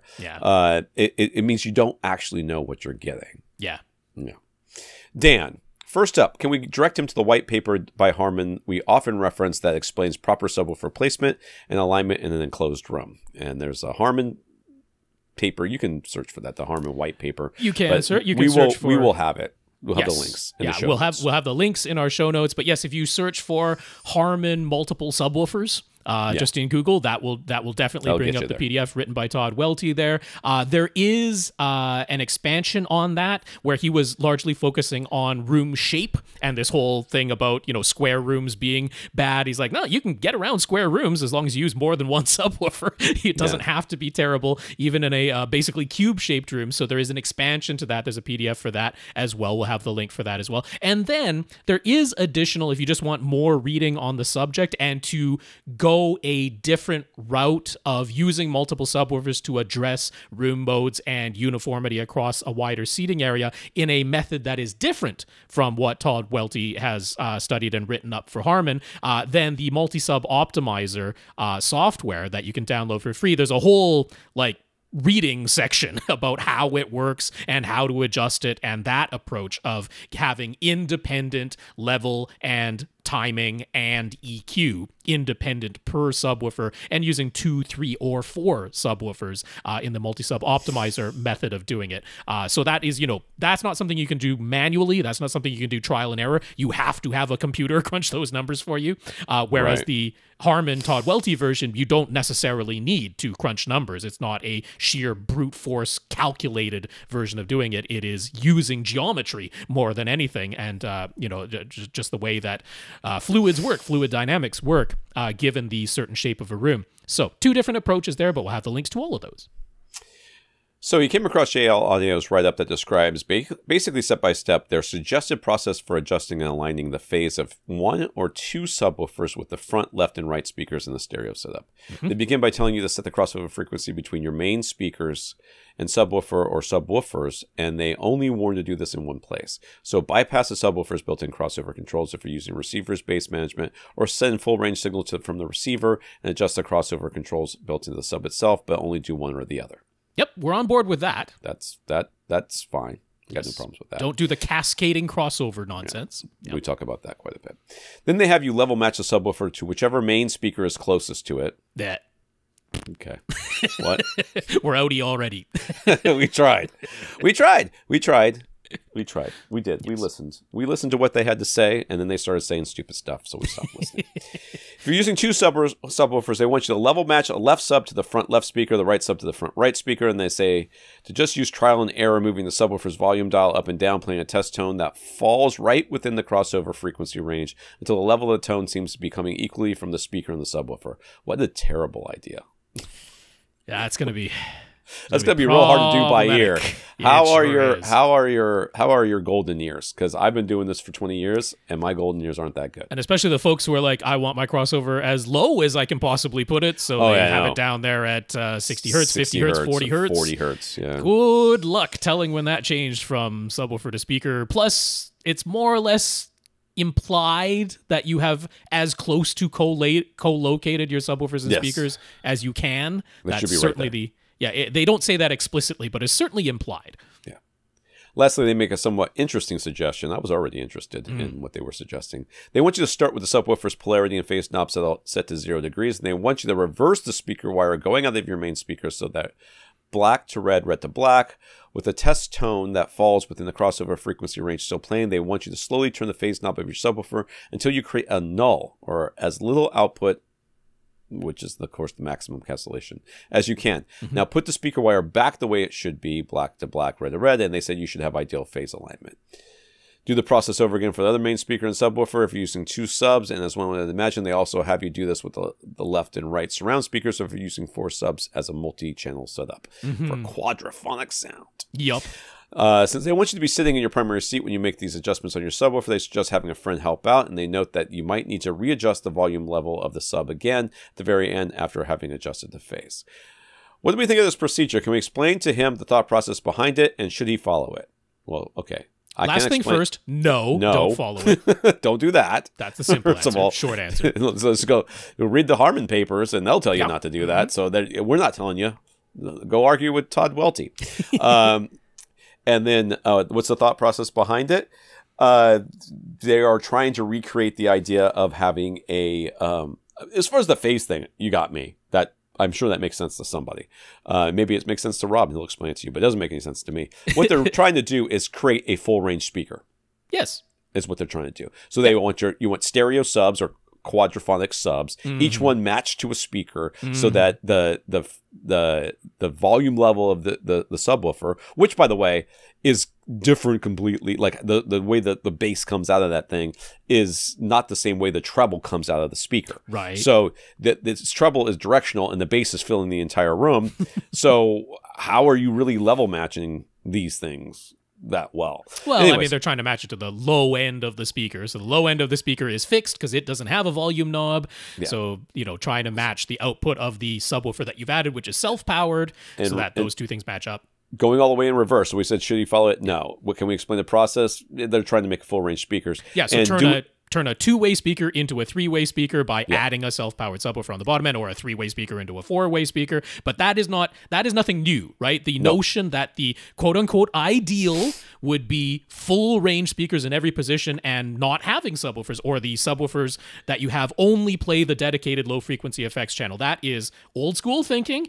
It would work in a wide-open field with no walls around you. That would function. But we do have walls. The rooms we have in our homes are small acoustic spaces, less than 55 feet in every direction is almost a certainty in most of our houses. And so it's old school thinking. It's not mysterious where that notion came from, but it's just not the way that we would do things. Well, and okay, there's two things.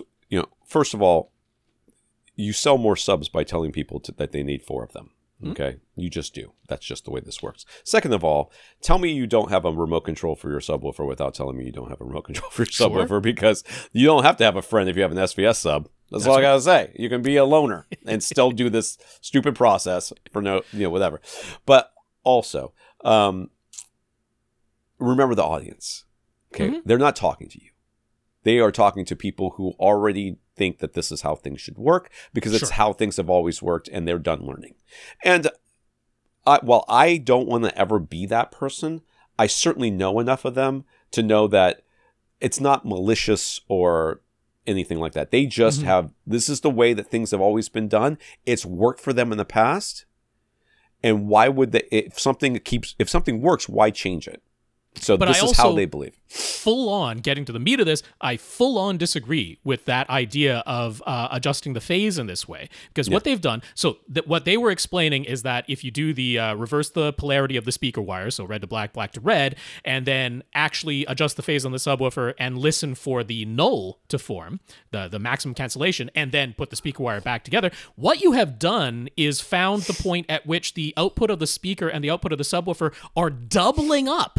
They're now forming the biggest hump that they can possibly form, which is not phase alignment. That's not proper phase alignment. Proper phase alignment would be that you don't have a massive hump or dip when the two sides of the cross, because what you're creating is a crossover. It's a crossover between the bottom end of the speaker and the top end of the subwoofer, and you don't want them to meet where they completely cancel out or completely double up. You want them 90 degrees from that, so that they merge together at a even level, not a doubling up or a canceling out level. So I 100% disagree with the notion that you're going to listen until you have a null, then inverse the polarity so that you've created a double up. That's horrible. I would never want to do that.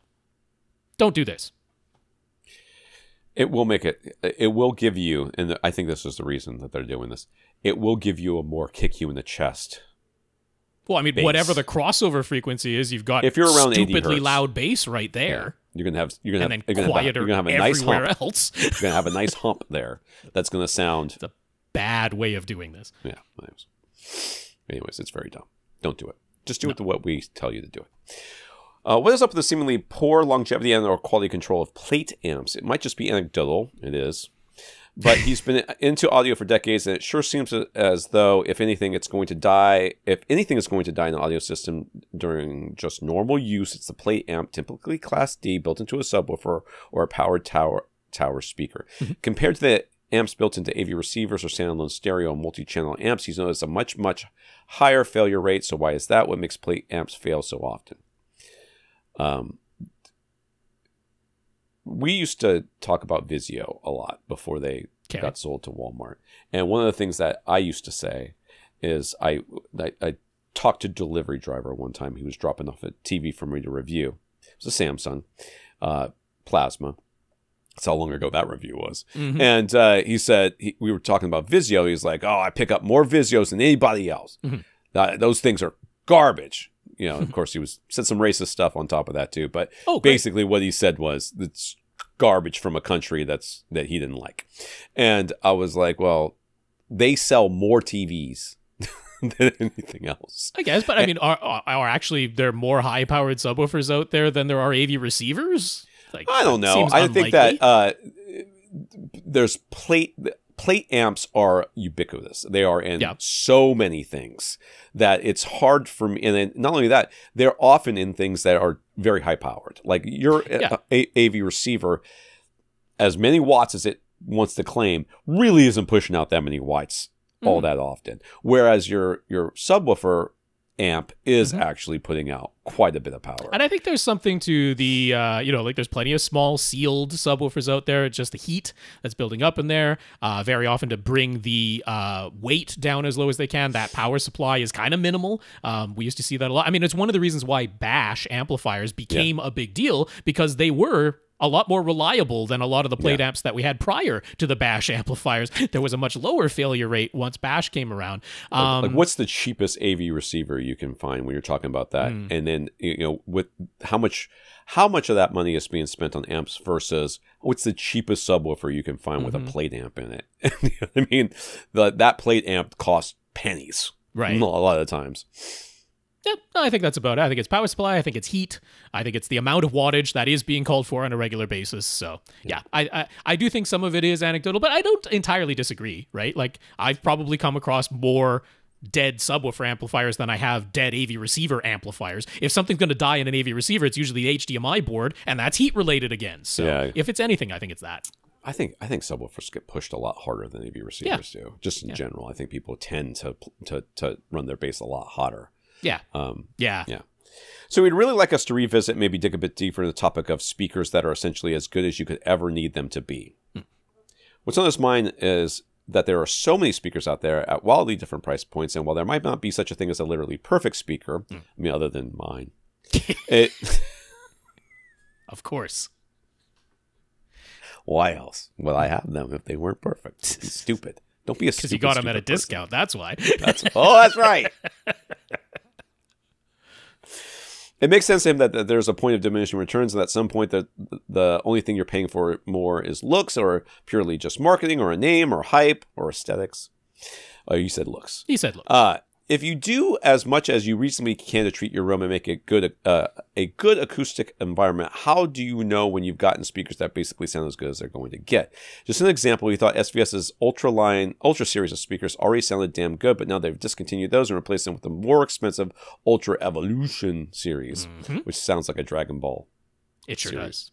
Will they actually sound that much better, commensurate with the increase in price, or have we already entered the realm of diminishing returns, even though SVS's Ultra Series speakers are far, far less expensive than a lot of the other speaker options that are out there? How do you decide when to stop? How do you determine where to draw that line that says spending more on this isn't buying me any further sonic improvement? Well, I mean, we've talked about this a ton. And I think getting 90% of anywhere other than like when you're flying in a plane, getting 90% of the way to a place of achievement or of performance is good enough in almost all the cases. I don't need to be the fastest cyclist on the planet. I'm not even close to being the fastest cyclist on the planet. I mean, if I'm 50%, that's fine. I'd be happy as clam.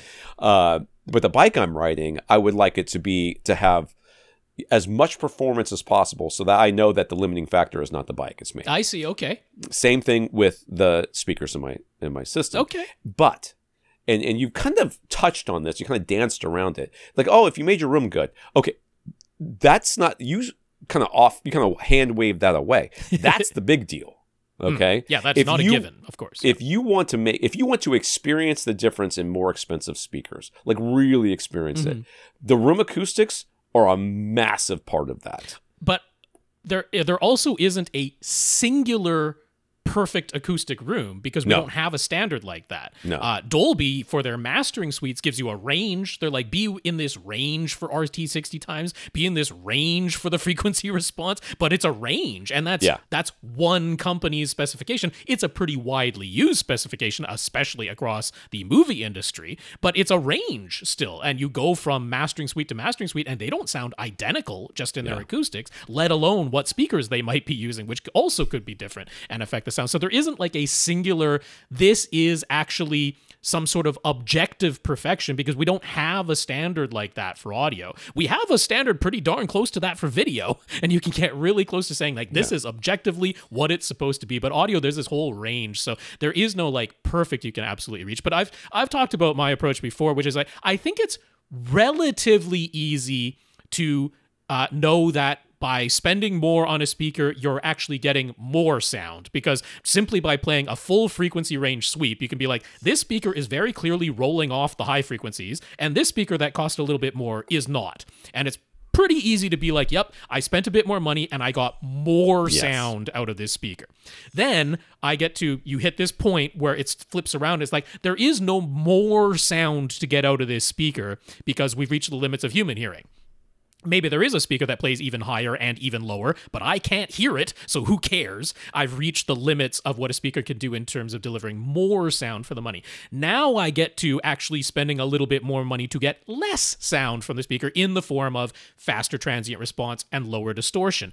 Those things are absolutely diminishing returns. Once you've hit the, there is no more sound I need to get out of a speaker for more money, you've hit diminishing returns. You've hit maybe I can measure a slightly faster transient response, but it gets really, really difficult to be able to actually hear that in a blind comparison. Maybe I can get lower distortion. We know we can get lower distortion, but it's really hard to hear that. And so we're 100% into diminishing return territory once we got there. And you don't have to spend crazy amounts of money to reach that point. You don't have to go super duper expensive. So to my mind, it's like, can you push it any further? Technically, of course. There is no such thing as a literally perfect speaker that does exactly what the signal said. Everything has inertia. There is a physical material moving back and forth. So you're never going to get it to literally stop exactly when this the signal said to. There's going to be some form of distortion here or there. And that even is if you can get something like an electrostatic speaker, which is about as fast as a driver. But even then, it's not literally perfect. Yeah, and so, but it's academic, right? They have other problems too. Those speakers are not going to be linear down to 20 hertz. You know, getting any lower distortion becomes an academic pursuit, not something that you could actually hear in a blind comparison. And you reach that level pretty darn quickly. So, I mean, comparing like SVS Ultra, we haven't heard Ultra Evolution. We don't know for sure. That's more about, they bought up parts for years and years. They did their manufacturing runs and they had the Ultra series. They reached a point where it's like, well, either it's going to cost us more money to keep going with the same points, or we can transition to a new series, get a new series of parts going here. And of course, due to inflation, we're going to increase price. So we're going to make some changes and we're going to market it as it being an improvement over what we used to have, because nobody wants to move backwards. Everybody wants to move forwards, and we want to get more expensive and maintain our margins, and inflation is a real thing. And all of those are like business decisions, not necessarily performance decisions. I wouldn't anticipate that in a true blind listening test, you're going to have some wild difference between the Ultra and the Ultra Evolution. You know, so I mean, that's expectation on my part. That's not having listened to it, but it's a pretty reasonable, educated guess given everything that's going on and our experience in the past listening to things. So yeah, if you're worried, like, do I have to get to some point and then I'm going to be confident that there's nowhere else to go? There's always somewhere else to go, because there's always a difference you could hear. And you might prefer or not like that difference, and that's a purely subjective thing. You can absolutely get speakers at all kinds of different price points that sound different from each other. But if you're trying to say this is the perfect speaker, that doesn't exist. There isn't even a standard we can point you to that says objectively this is exactly what it should do. But we can point at an electrical signal and say, has this reasonably converted that electrical signal to kinetic movement in a way that follows analogously very close to the same lines, whether we're looking at it on an oscilloscope in electrical form or measuring it with a microphone and seeing it in acoustic form? Do those two lines basically overlap? Once we've done that, you know, in time domain as well, you know, factoring in for transient response and impulse response, well, then we can be quite confident that, yeah, this speaker is telling it like it is. That this is what the signal said to do. That's what the speaker did. And yeah, you can get that, you know, at price, like per listen would absolutely do that and probably doesn't have to cost that much. The difference between the S series and the R series, kind of academic, kind of unnecessary. The lower priced ones already does everything that you could really want a speaker to do. And that's about it. You know, what Ascend is doing with their Sierra series speakers and doing it with those clippable measurements and that. It's like, you don't really have to go much more expensive than that unless you just want to go louder. So yeah, that's kind of the limit. I think that a lot of people, what they run up against, like I said, to start with, is the room. You know, so they get speakers that are as good as they can sound in their room. And then they have to address the room, and their room gets better, and they go, oh, these speakers don't sound as good as I remember them sounding. They start hearing the problems with them. Yeah. And then they can upgrade their speakers to a certain point where they're like, okay, I can't hear any, like spending more money is not, I'm not going to hear any more differences in that. That's right. And then they have to either, and then at some point the room gets about as good as it's going to get. Yep. And then you're like, and then you get to the point where you could make it deader, or you could make it more reflective, but it's not better. It's just different. Different, right? And like Rob said, there's a lot that goes into preference in speakers, and it's not just this is objectively the best speaker out there. I don't hear linearly because I've got hearing damage here and there, and or just whatever. Inherently humans don't hear linearly. And my room, it doesn't exactly affect the even no matter how much I treat it, doesn't affect the sound exactly the same way. So it is perfectly reasonable to think that you could have a very well treated room, you could have very well placed speakers, you could have them very high quality, very expensive speakers, and listen to them in your room and go, these are the best in the world. And then you could take those same speakers to another well treated room, set them up properly, and go, I don't like them anymore. That's a little unlikely, honestly, if you're at that level, but it's a possibility. It's possible. Sure. Ryan says, is there any benefit to putting some sort of isolation pads under bookshelf speakers that are on speaker stands? Yes. It depends. I mean, technically it depends, but almost right. Yes. Yeah.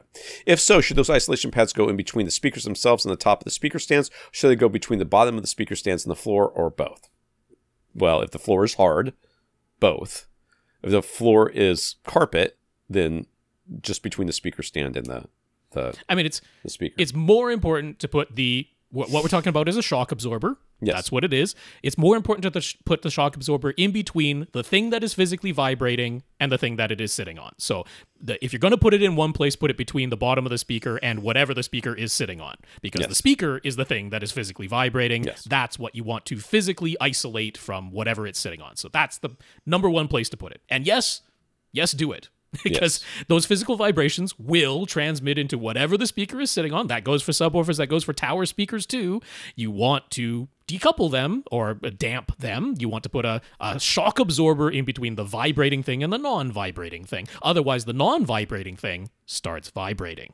Yes. So my speakers have museum putty between them and the stand that they're on. Mm-hmm. And then the stand is sitting on top of apparently extremely thick carpet and carpet pad. Yeah. And I don't have any spikes or anything on the bottom. I just took off the feet. They just so the chance of that speaker vibration getting into the structure of your building, low. 0. Because you are well damped. Yes. And my subwoofers all have the feet on them. The sound path isolation feet. If you want to help visualize your audio with some graphs and you just want to do it on your Android phone, is there an app we can recommend? Free would be great, but he's willing to pay if we think there's an Android app that's worth it. Yep. Okay, so tell him I don't know what it is. Yeah, for Android, it's just called Audio Tool. All one word, no space between those, but Audio Tool. It is not free. It is $8. So I don't think that's some kind of ridiculous, unreasonable price to pay. It's got a lot of nice functionality. I didn't notice in the write-up for it, because I haven't used it because I don't have an Android phone, I didn't notice an FFT, a fast Fourier transform, but they do just have a real-time analyzer on there with pretty decent 1/12 octave resolution, which is absolutely perfectly fine for just visualizing what's going on in your system if you use that. It does also have RT60 times, which is great, because one thing I definitely want to be able to chart are my decay times. That's a huge part of why I'm going to be putting acoustic treatments, and how I'm going to determine if I need more or less acoustic treatments in my room is the decay times more than the frequency response. So given that you've got real-time analyzer at 1/12 octave, for sure, that's definitely mentioned in there, and RT60 graphs as well, I'm like, yeah, that's the two most important things that I want to have. Do I like to have a fast Fourier transform to look at instead of an RTA? Do I like to have a waterfall graph to look at instead of an RT60? Sure. sure, those are niceties, but I don't need them to do what I need to do in terms of looking at charts. So that has what you need for $8. Now, it is probably recommended to not just use the microphone that's built into your phone for taking the measurements. Android phones can vary wildly, and Audio Tools doesn't necessarily know what microphone you're using, so it can't really compensate consistently. And a lot of Android microphones are not full range, so the bass measurements will be way out of whack, and the treble might be out of whack too, because they're focused on capturing your voice, which is understandable for a phone. So highly recommended is Dayton's IMM6. It's a little microphone, and it actually uses a headphone jack attachment. So with today's phones, you'll probably need a dongle to plug it into the USB port on the bottom of your phone, but you can absolutely get one of those USB-C to headphone jack dongles. That's no problem. And of course, you want the one that would work with a headset, because it is a microphone that you're inputting, not headphones. So that goes for $21.50 from Parts Express, so it costs more than the app, but it is well worth it. And they provide with it a calibration file for that microphone that you just bought, and you can input that into Audio Tools. It has a place to put that specifically for the Dayton IMM6 calibration file to just import that little calibration file, and off you go. You can get very decent usable results with that, and for under $30, right? $29.50. So I think that's pretty reasonable to be able to do all that. So he's interested in AP comparing two pairs of different speakers, but obviously seems terribly flawed to physically unplug one pair of speakers and plug in the other pair when trying to switch back and forth for the comparison. Don't you have any friends? You have friends? Even so, not Even fast so, enough. it's a pain. Yeah, I know. Yes. I've done it.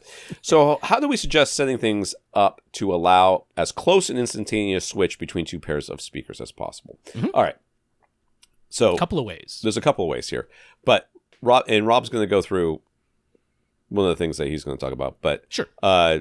You can use the speaker AB in your AV receiver if it has them. If it has that. In my case, I got it on the amp that clicks. So, it's right there. But yeah, many AV receivers do allow you to set front speakers A and front speakers B. Usually they'll commandeer the surround back binding post to become your front B pair of speakers, and then you can switch between whether speaker A is on or speaker B is on. That's a way to do it. I will say, just in general. Okay, and in fact, we talked about earlier. The guy asked if the pre-outs are hot at the same time that the thing on. You can do it that way too. I mean, you have to unplug the speaker still, but it's not like you have to be super. You can turn the amp on and off. Right. 2 amps. The way I did it was 2 amps. I Y split it, and then just 2 different amps. But you could theoretically do it that way. Yeah, use the speaker binding post for one, and then the amp for the other, and then you'd have to unplug them, but it'd be a lot faster. I will say that I feel like people get way too worried about switching instantaneously, and I understand why. But remember that what we really want to hear when we're comparing two speakers should not be differences so small that we cannot hear them. That's you and I, Tom, though. That's you and I. We've been at this long enough. I'm telling you. Wait a second. as a person who has been doing this for a long time, yes, it does not matter if one is slightly better than the other one. But so many people believe that it does matter, Tom. I did run an article that's called "If everybody who says that their speaker their system upgrade or maybe speaker upgrade is slightly better is a liar." Yeah. Because they're going to keep listening until they hear something. What you really want to hear are the major differences, and you will hear them no matter if there's a instantaneous switch or a 1 minute switch. You will hear it. To hear the minuscule differences, Tom. No. See, I mean, I talked about this when one of those weeks when you were away, and I talked with Lee. Right, there's this pervasive assumption we come across all the time in audio, any audio circles, any of the audio forums, all of it, that there is a difference. That's the assumption. The assumption is there is a difference, and you just need to formulate the test and your listening properly to detect it. And I'm like, wait a second. Why? Why is that the assumption? Why is the starting point, well, there's got to be a difference? Why isn't the assumption there probably isn't a difference? There's probably no detectable difference. Remember the room. We just talked about this. If you can't hear the difference because of your room, then there's no difference. Sure. There's no But, I mean, it's just a subjective mindset. difference. It's a mindset reset. I'm like, the baseline assumption, the null hypothesis should be whatever things we're comparing, there's no difference. That's the baseline. Yeah. You have to disprove that, not the other way around. You're not trying to find the difference. You're trying to you're assuming that there is no difference, but you're gonna listen anyways just in case there is. Sure. But that difference should not be it shouldn't be minor. It should be right.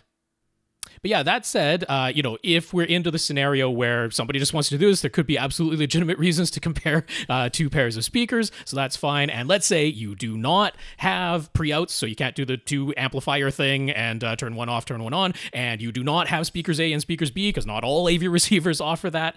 There is just a nice external box. There's actually a really nice one on offer now for $80. The brand is Solu Peak, which I don't really know, but the Solu Peak P3 for $80 is two pairs of speaker wire in and two pairs of speaker wire out with just passive dip switches, metallic connection switches, which is exactly what we want. There's no possible degradation of the signal quality going through here, so you can just connect your single amplifier out left and right speaker wire connection from your AV receiver, one pair of binding posts to amp A, and then switch between speakers A and speakers B being driven by that amp. There is no way to use this switch box to drive both pairs of speakers simultaneously. You cannot do that. This is a selector, so you're using one amplifier or the other. You're using one pair of speakers or the other, not both at the same time in either scenario, but that's exactly what we want for a comparison. So for $80, that's a pretty reasonable solution. They do mention it's 100 watts RMS as the recommended sustained power, or 200 watt peaks for short peak duration. So there is sort of a power limit that they're suggesting on there, suggesting there's some fairly thin, skinny wires inside of this thing. It's not handling oodles and oodles of power, but for just comparing two pairs of speakers, that could get it done. He says, let's say you have a 10-band graphic EQ with fixed frequency points that you can adjust up and down. Could we explain or point to a website or chart that explains which instruments will be impacted by which frequency bands? So we talked last week that I had a article that called Why Subwoofer Extension is Important. Okay. And in that is a graphic that shows where all, like not all, but many of the instruments are. Sure.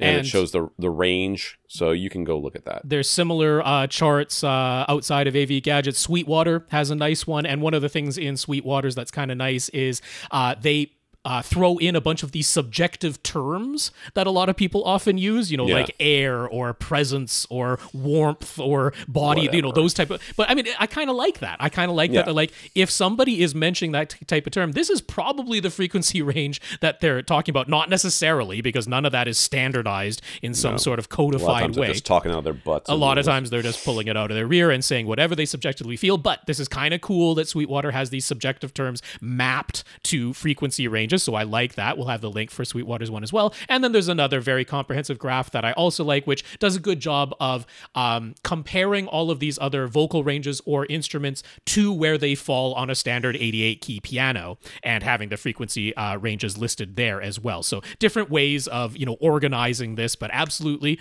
you can have a way of saying, what frequency range are we talking about when we're talking about this instrument? And there are charts for that. We'll have at least links to 3 different options for that. Jay recently asked us for relatively inexpensive wireless Bluetooth earphone suggestions that he could use when he's at the gym, since his J Lab Go Air Sport. I'm sorry, that's the name. That's what it is. There's nothing I can do about it. It hurts my soul to have to say such a stupid name. Pair he had picked up They were constantly dropping their signal, both with his phone and with a standalone SanDisk music player. He got to wondering, could the codec he's using be responsible for the dropouts? No. Some of the music files are in FLAC, some are in MP3s, other in AAC. He came across some posts online that saying to convert everything to AAC for the most reliable performance. But could certain Bluetooth headphones have issues with MP3 specifically, or with FLAC? I don't see why.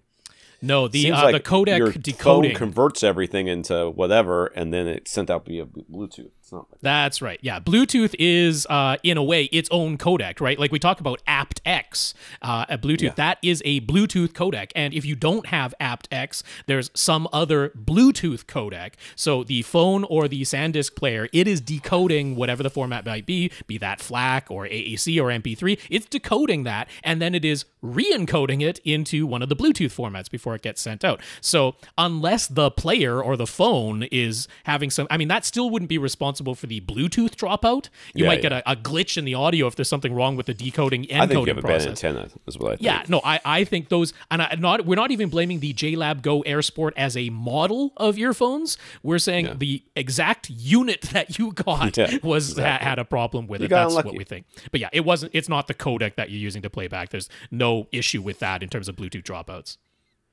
JR, we commented on JR's gorgeous basement home theater last week when he asked about getting more slam from his pair of SVS PC 2000 Pro cylinder subs, and we thought we might have spotted a Dane receiver in the system. That's true. He's using a Dane X3700H to do all of the processing for his immersive audio home theater system. Mine's immersive too. Immersive with clicks. It's extra. It's true. Feature. But it is immersive audio. You do have an Atmos setup. That counts. And he also has a Macintosh MAC, I guess. Yes. I guess I have to say MAC. MAC 7200 two-channel receiver that he uses instead of a Dane when he's just listening to two-channel music. It has theater bypass units, so when he's using the Dane for the home theater, the Macintosh just becomes a two-channel amplifier for his front, left, and right speakers. And one thing he didn't mention last week is that for immersive audio and home theater, he just uses the Dane's bass management, and he honestly has no complaints about the bass in that scenario. There's no lack of punch or slam during movies, or the occasional spatial audio music tracks he might listen to. I think I'm spotting I figured out what your problem solution here.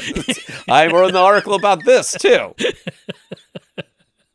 I bought this very expensive two-channel integrated amp for the specific and sole purpose of listening to two-channel music. It always sounds worse than when I listen to my surround sound system, but it has to be better. I spent all the money on it.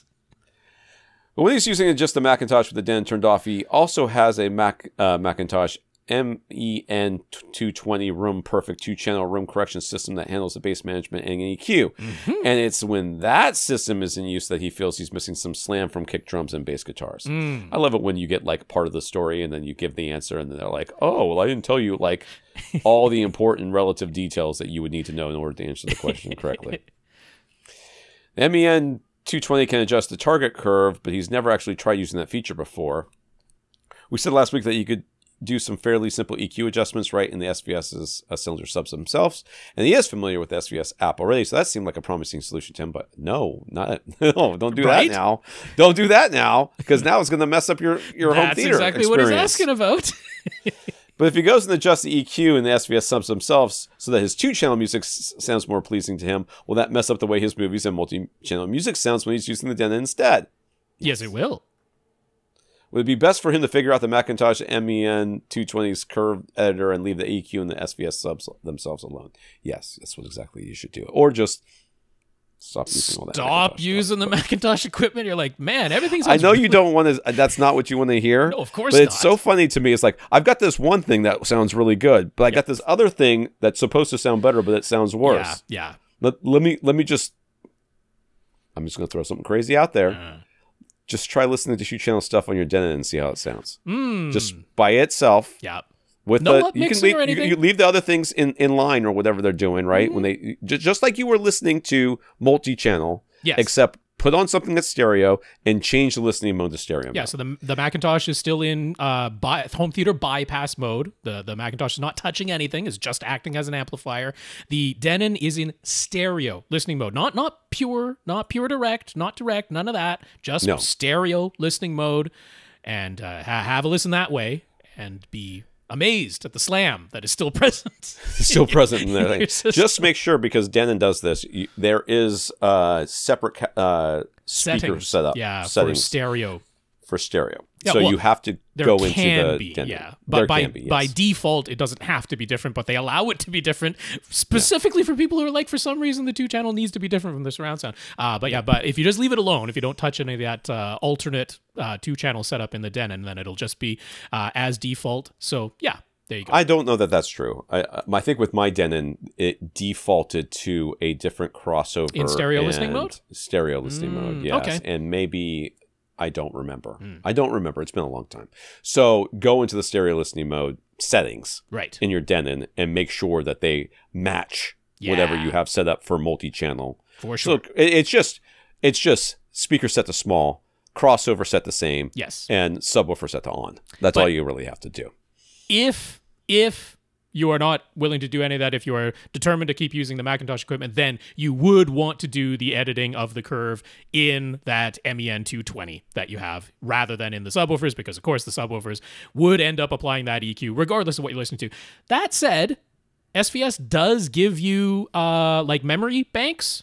So it is possible you could do the EQ adjustment in the SVS, set it to one of those memory banks, and then just turn that off when you go back to using the Denon. So it is possible to still do it inside the SVS, but you would then need to go into the SVS app every time you switch between whether you're using the Denon or you're using the Macintosh to drive things. And switch that preset.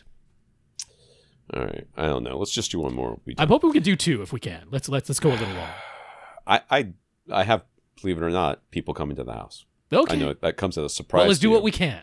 We'll do what we can. Raph received the 2 pairs of KEF Q50A wedge-shaped speakers he had ordered, and he promptly mounted them high up on his front and back walls as front heights and rear heights. Despite us poo-pooing the Auromatic upmixer, he is impressed by it. Okay. I didn't say you wouldn't be impressed by it. I just said it's just the same thing as the rest of it. It's stupid. I'm fine with it. So he fully intends to keep using it for everything that isn't already an immersive audio mix in Atmos or DTSX. Adding the 2 pairs of height speakers has brought him up to an 11-speaker system, but his Denon X8500H can process up to 13 speakers. So what's next? Front wides, top middles, center height, and voice of God. Which of those additional channels will work with the Auromatic upmixer? Since that is now his preferred upmixer to use with movies, he's noticed that if he simply tries adding them in the Denon's amp assign settings without physically connecting any additional speakers at the moment, not all speakers show up as being active on the Denon's display. So what's the best way for him to maximize the 13 speaker capabilities of his X8500H? I'm going to tell you some things that are going to make you unhappy, but one of them is that not all speakers in all of these configurations will work. They just don't. Out of those 3 options, because those are the 3 options, he could add front wides, he could add top middles and have 6 overhead speakers, front heights, top middles, rear heights, or he could add the center height and voice of God. There is one of those options that will actually utilize all 13 speakers in all 3 immersive audio formats, and that would be adding top middles. Because your X8500H did get the update that allows you to use top middles as the voice of God channel in Oro. So either Auromatic or if it is actual Oro 3D content, it'll be playing the 2 top middle speakers in mono as the single voice of God channel when you do that, but then it will also now have 6 separate overhead speakers when you're playing Atmos and 6 separate overhead speakers when you're playing DTSX. So if you want the one that gets the most utilization and where all 13 of your speakers are active at all times, regardless of the listening format, add the top middles. Simple answer. All right. Well, they made that change without me knowing. Because front wides never get used by Oro or the Auromatic upmixer, so front wides not useful for Oro, and the center height and the top voice of God one won't be used by anything other than they Oro. only get used by Oro. They can't be used by Atmos. So, but top middles can be used by everything. So that's the universal answer. For when they first came out, the top middles, they were like, "Oh yeah, that's Auromatic won't use those." To make any sense. At first. That's right. Yeah, it was really dumb. There was an update. Not every Denon and Marantz receiver got it, but your X8500H did, so you're in luck. Daniel is setting up a small home theater in his basement. The full size of the basement is 20 by 20. He's already got a pair of SVS SB1000 subs on him with no intention of spending any extra money at this time to upgrade them. That's okay. It's a little too small. They're a little too small, but we totally get that. That's reasonable. And you still have subwoofers that are doing a heck of a better job than a whole lot of other subwoofer options that are out there. So that's okay. The rest of the speakers he has on hand are leftovers from prior setups. The only ones he likes enough to continue using are the Energy Take Classics, which he figures are still good enough to serve as a pair of surrounds. He wants to get 3 new speakers up front. I thought you said you want to spend any more money, boss. No, it's the only thing he's willing to spend some money on. Yeah. But he wants to keep the price down. When he does a quick search, he keeps getting the Clips reference series as a suggestion. That's because stupid Reddit. And also, Clips spends just a buttload of money on advertising. Sure. But he is also considering the ELAC Debut 2.0 series or NHT Super 1 series speakers. Should you go with any of those options? Are the Clips as good as they're being advertised? The reference series, not so much. No. The next one up is Premiere, Reference Premiere. Yeah, Reference Premiere are pretty darn nice, yeah. Yeah. Or is there another front 3 option around the same price that we recommend more highly? There is for me.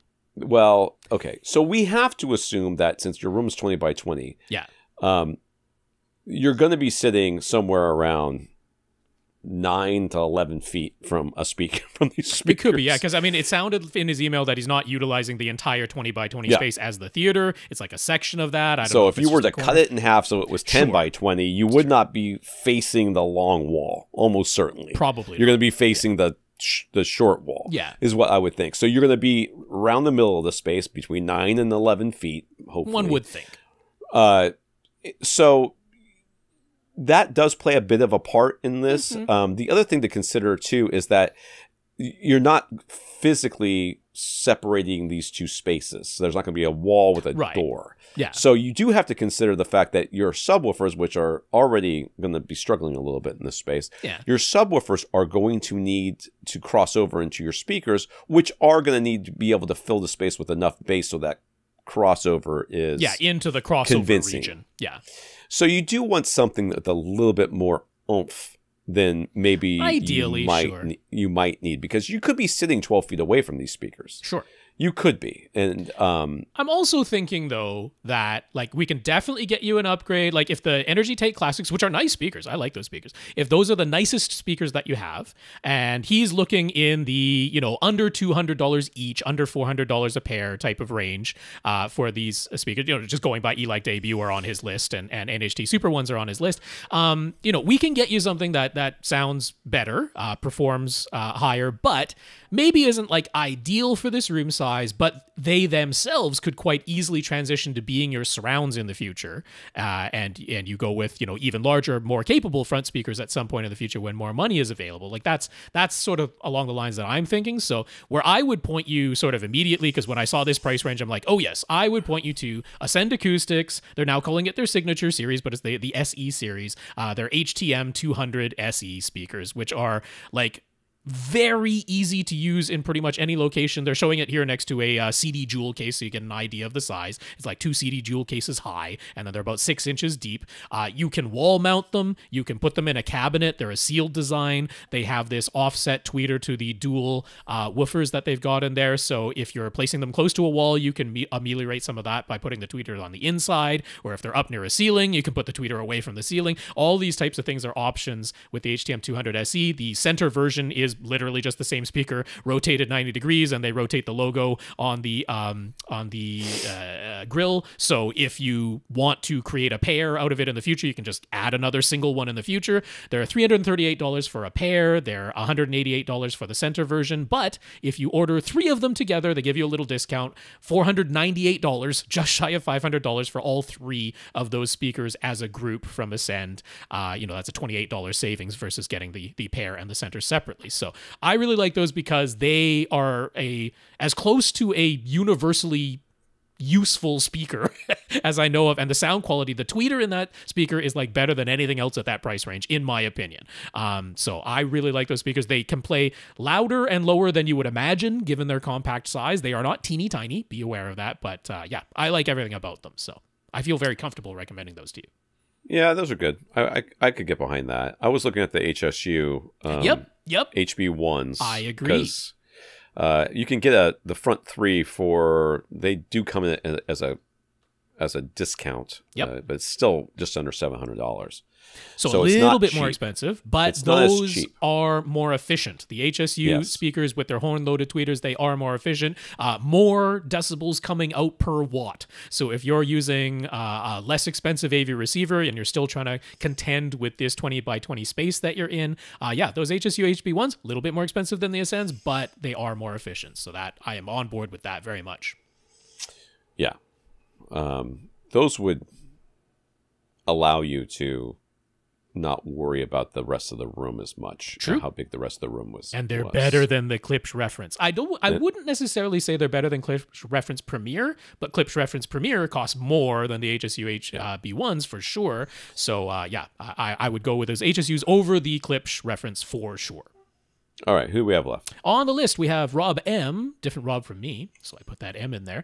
Dane, and I got to scroll past some images there with him because I put a bunch of them on the list. Bo, Bo is going to be fun. Sorry, Bo, that we didn't get to this week, but that's going to be a fun discussion. And Alvin is on the list as well, so those will be the first ones up next week. All right. We want to thank our listeners of the week. To become a listener of the week, you have to do a support us in some way. One of the ways to do that is going to avrant.com, click on the Buy Us a Cup of Coffee link, and send us a PayPal donation like Raf and Dane did this week. Thank you very much to Raf and Dane. That's right. We had some PayPal donations. So Raf and Dane, thank you for those. We appreciate your financial support. So I want to thank our 129 patrons over at patreon.com/AVRantPodcast.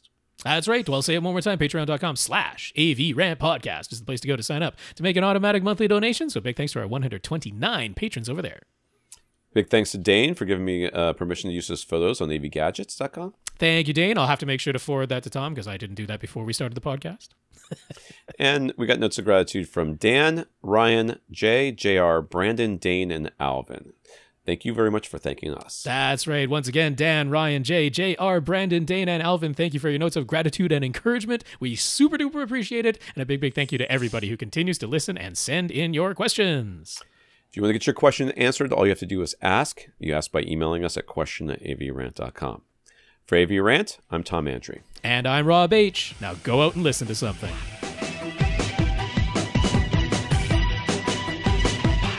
Want your question answered? Send it to question@avrant.com.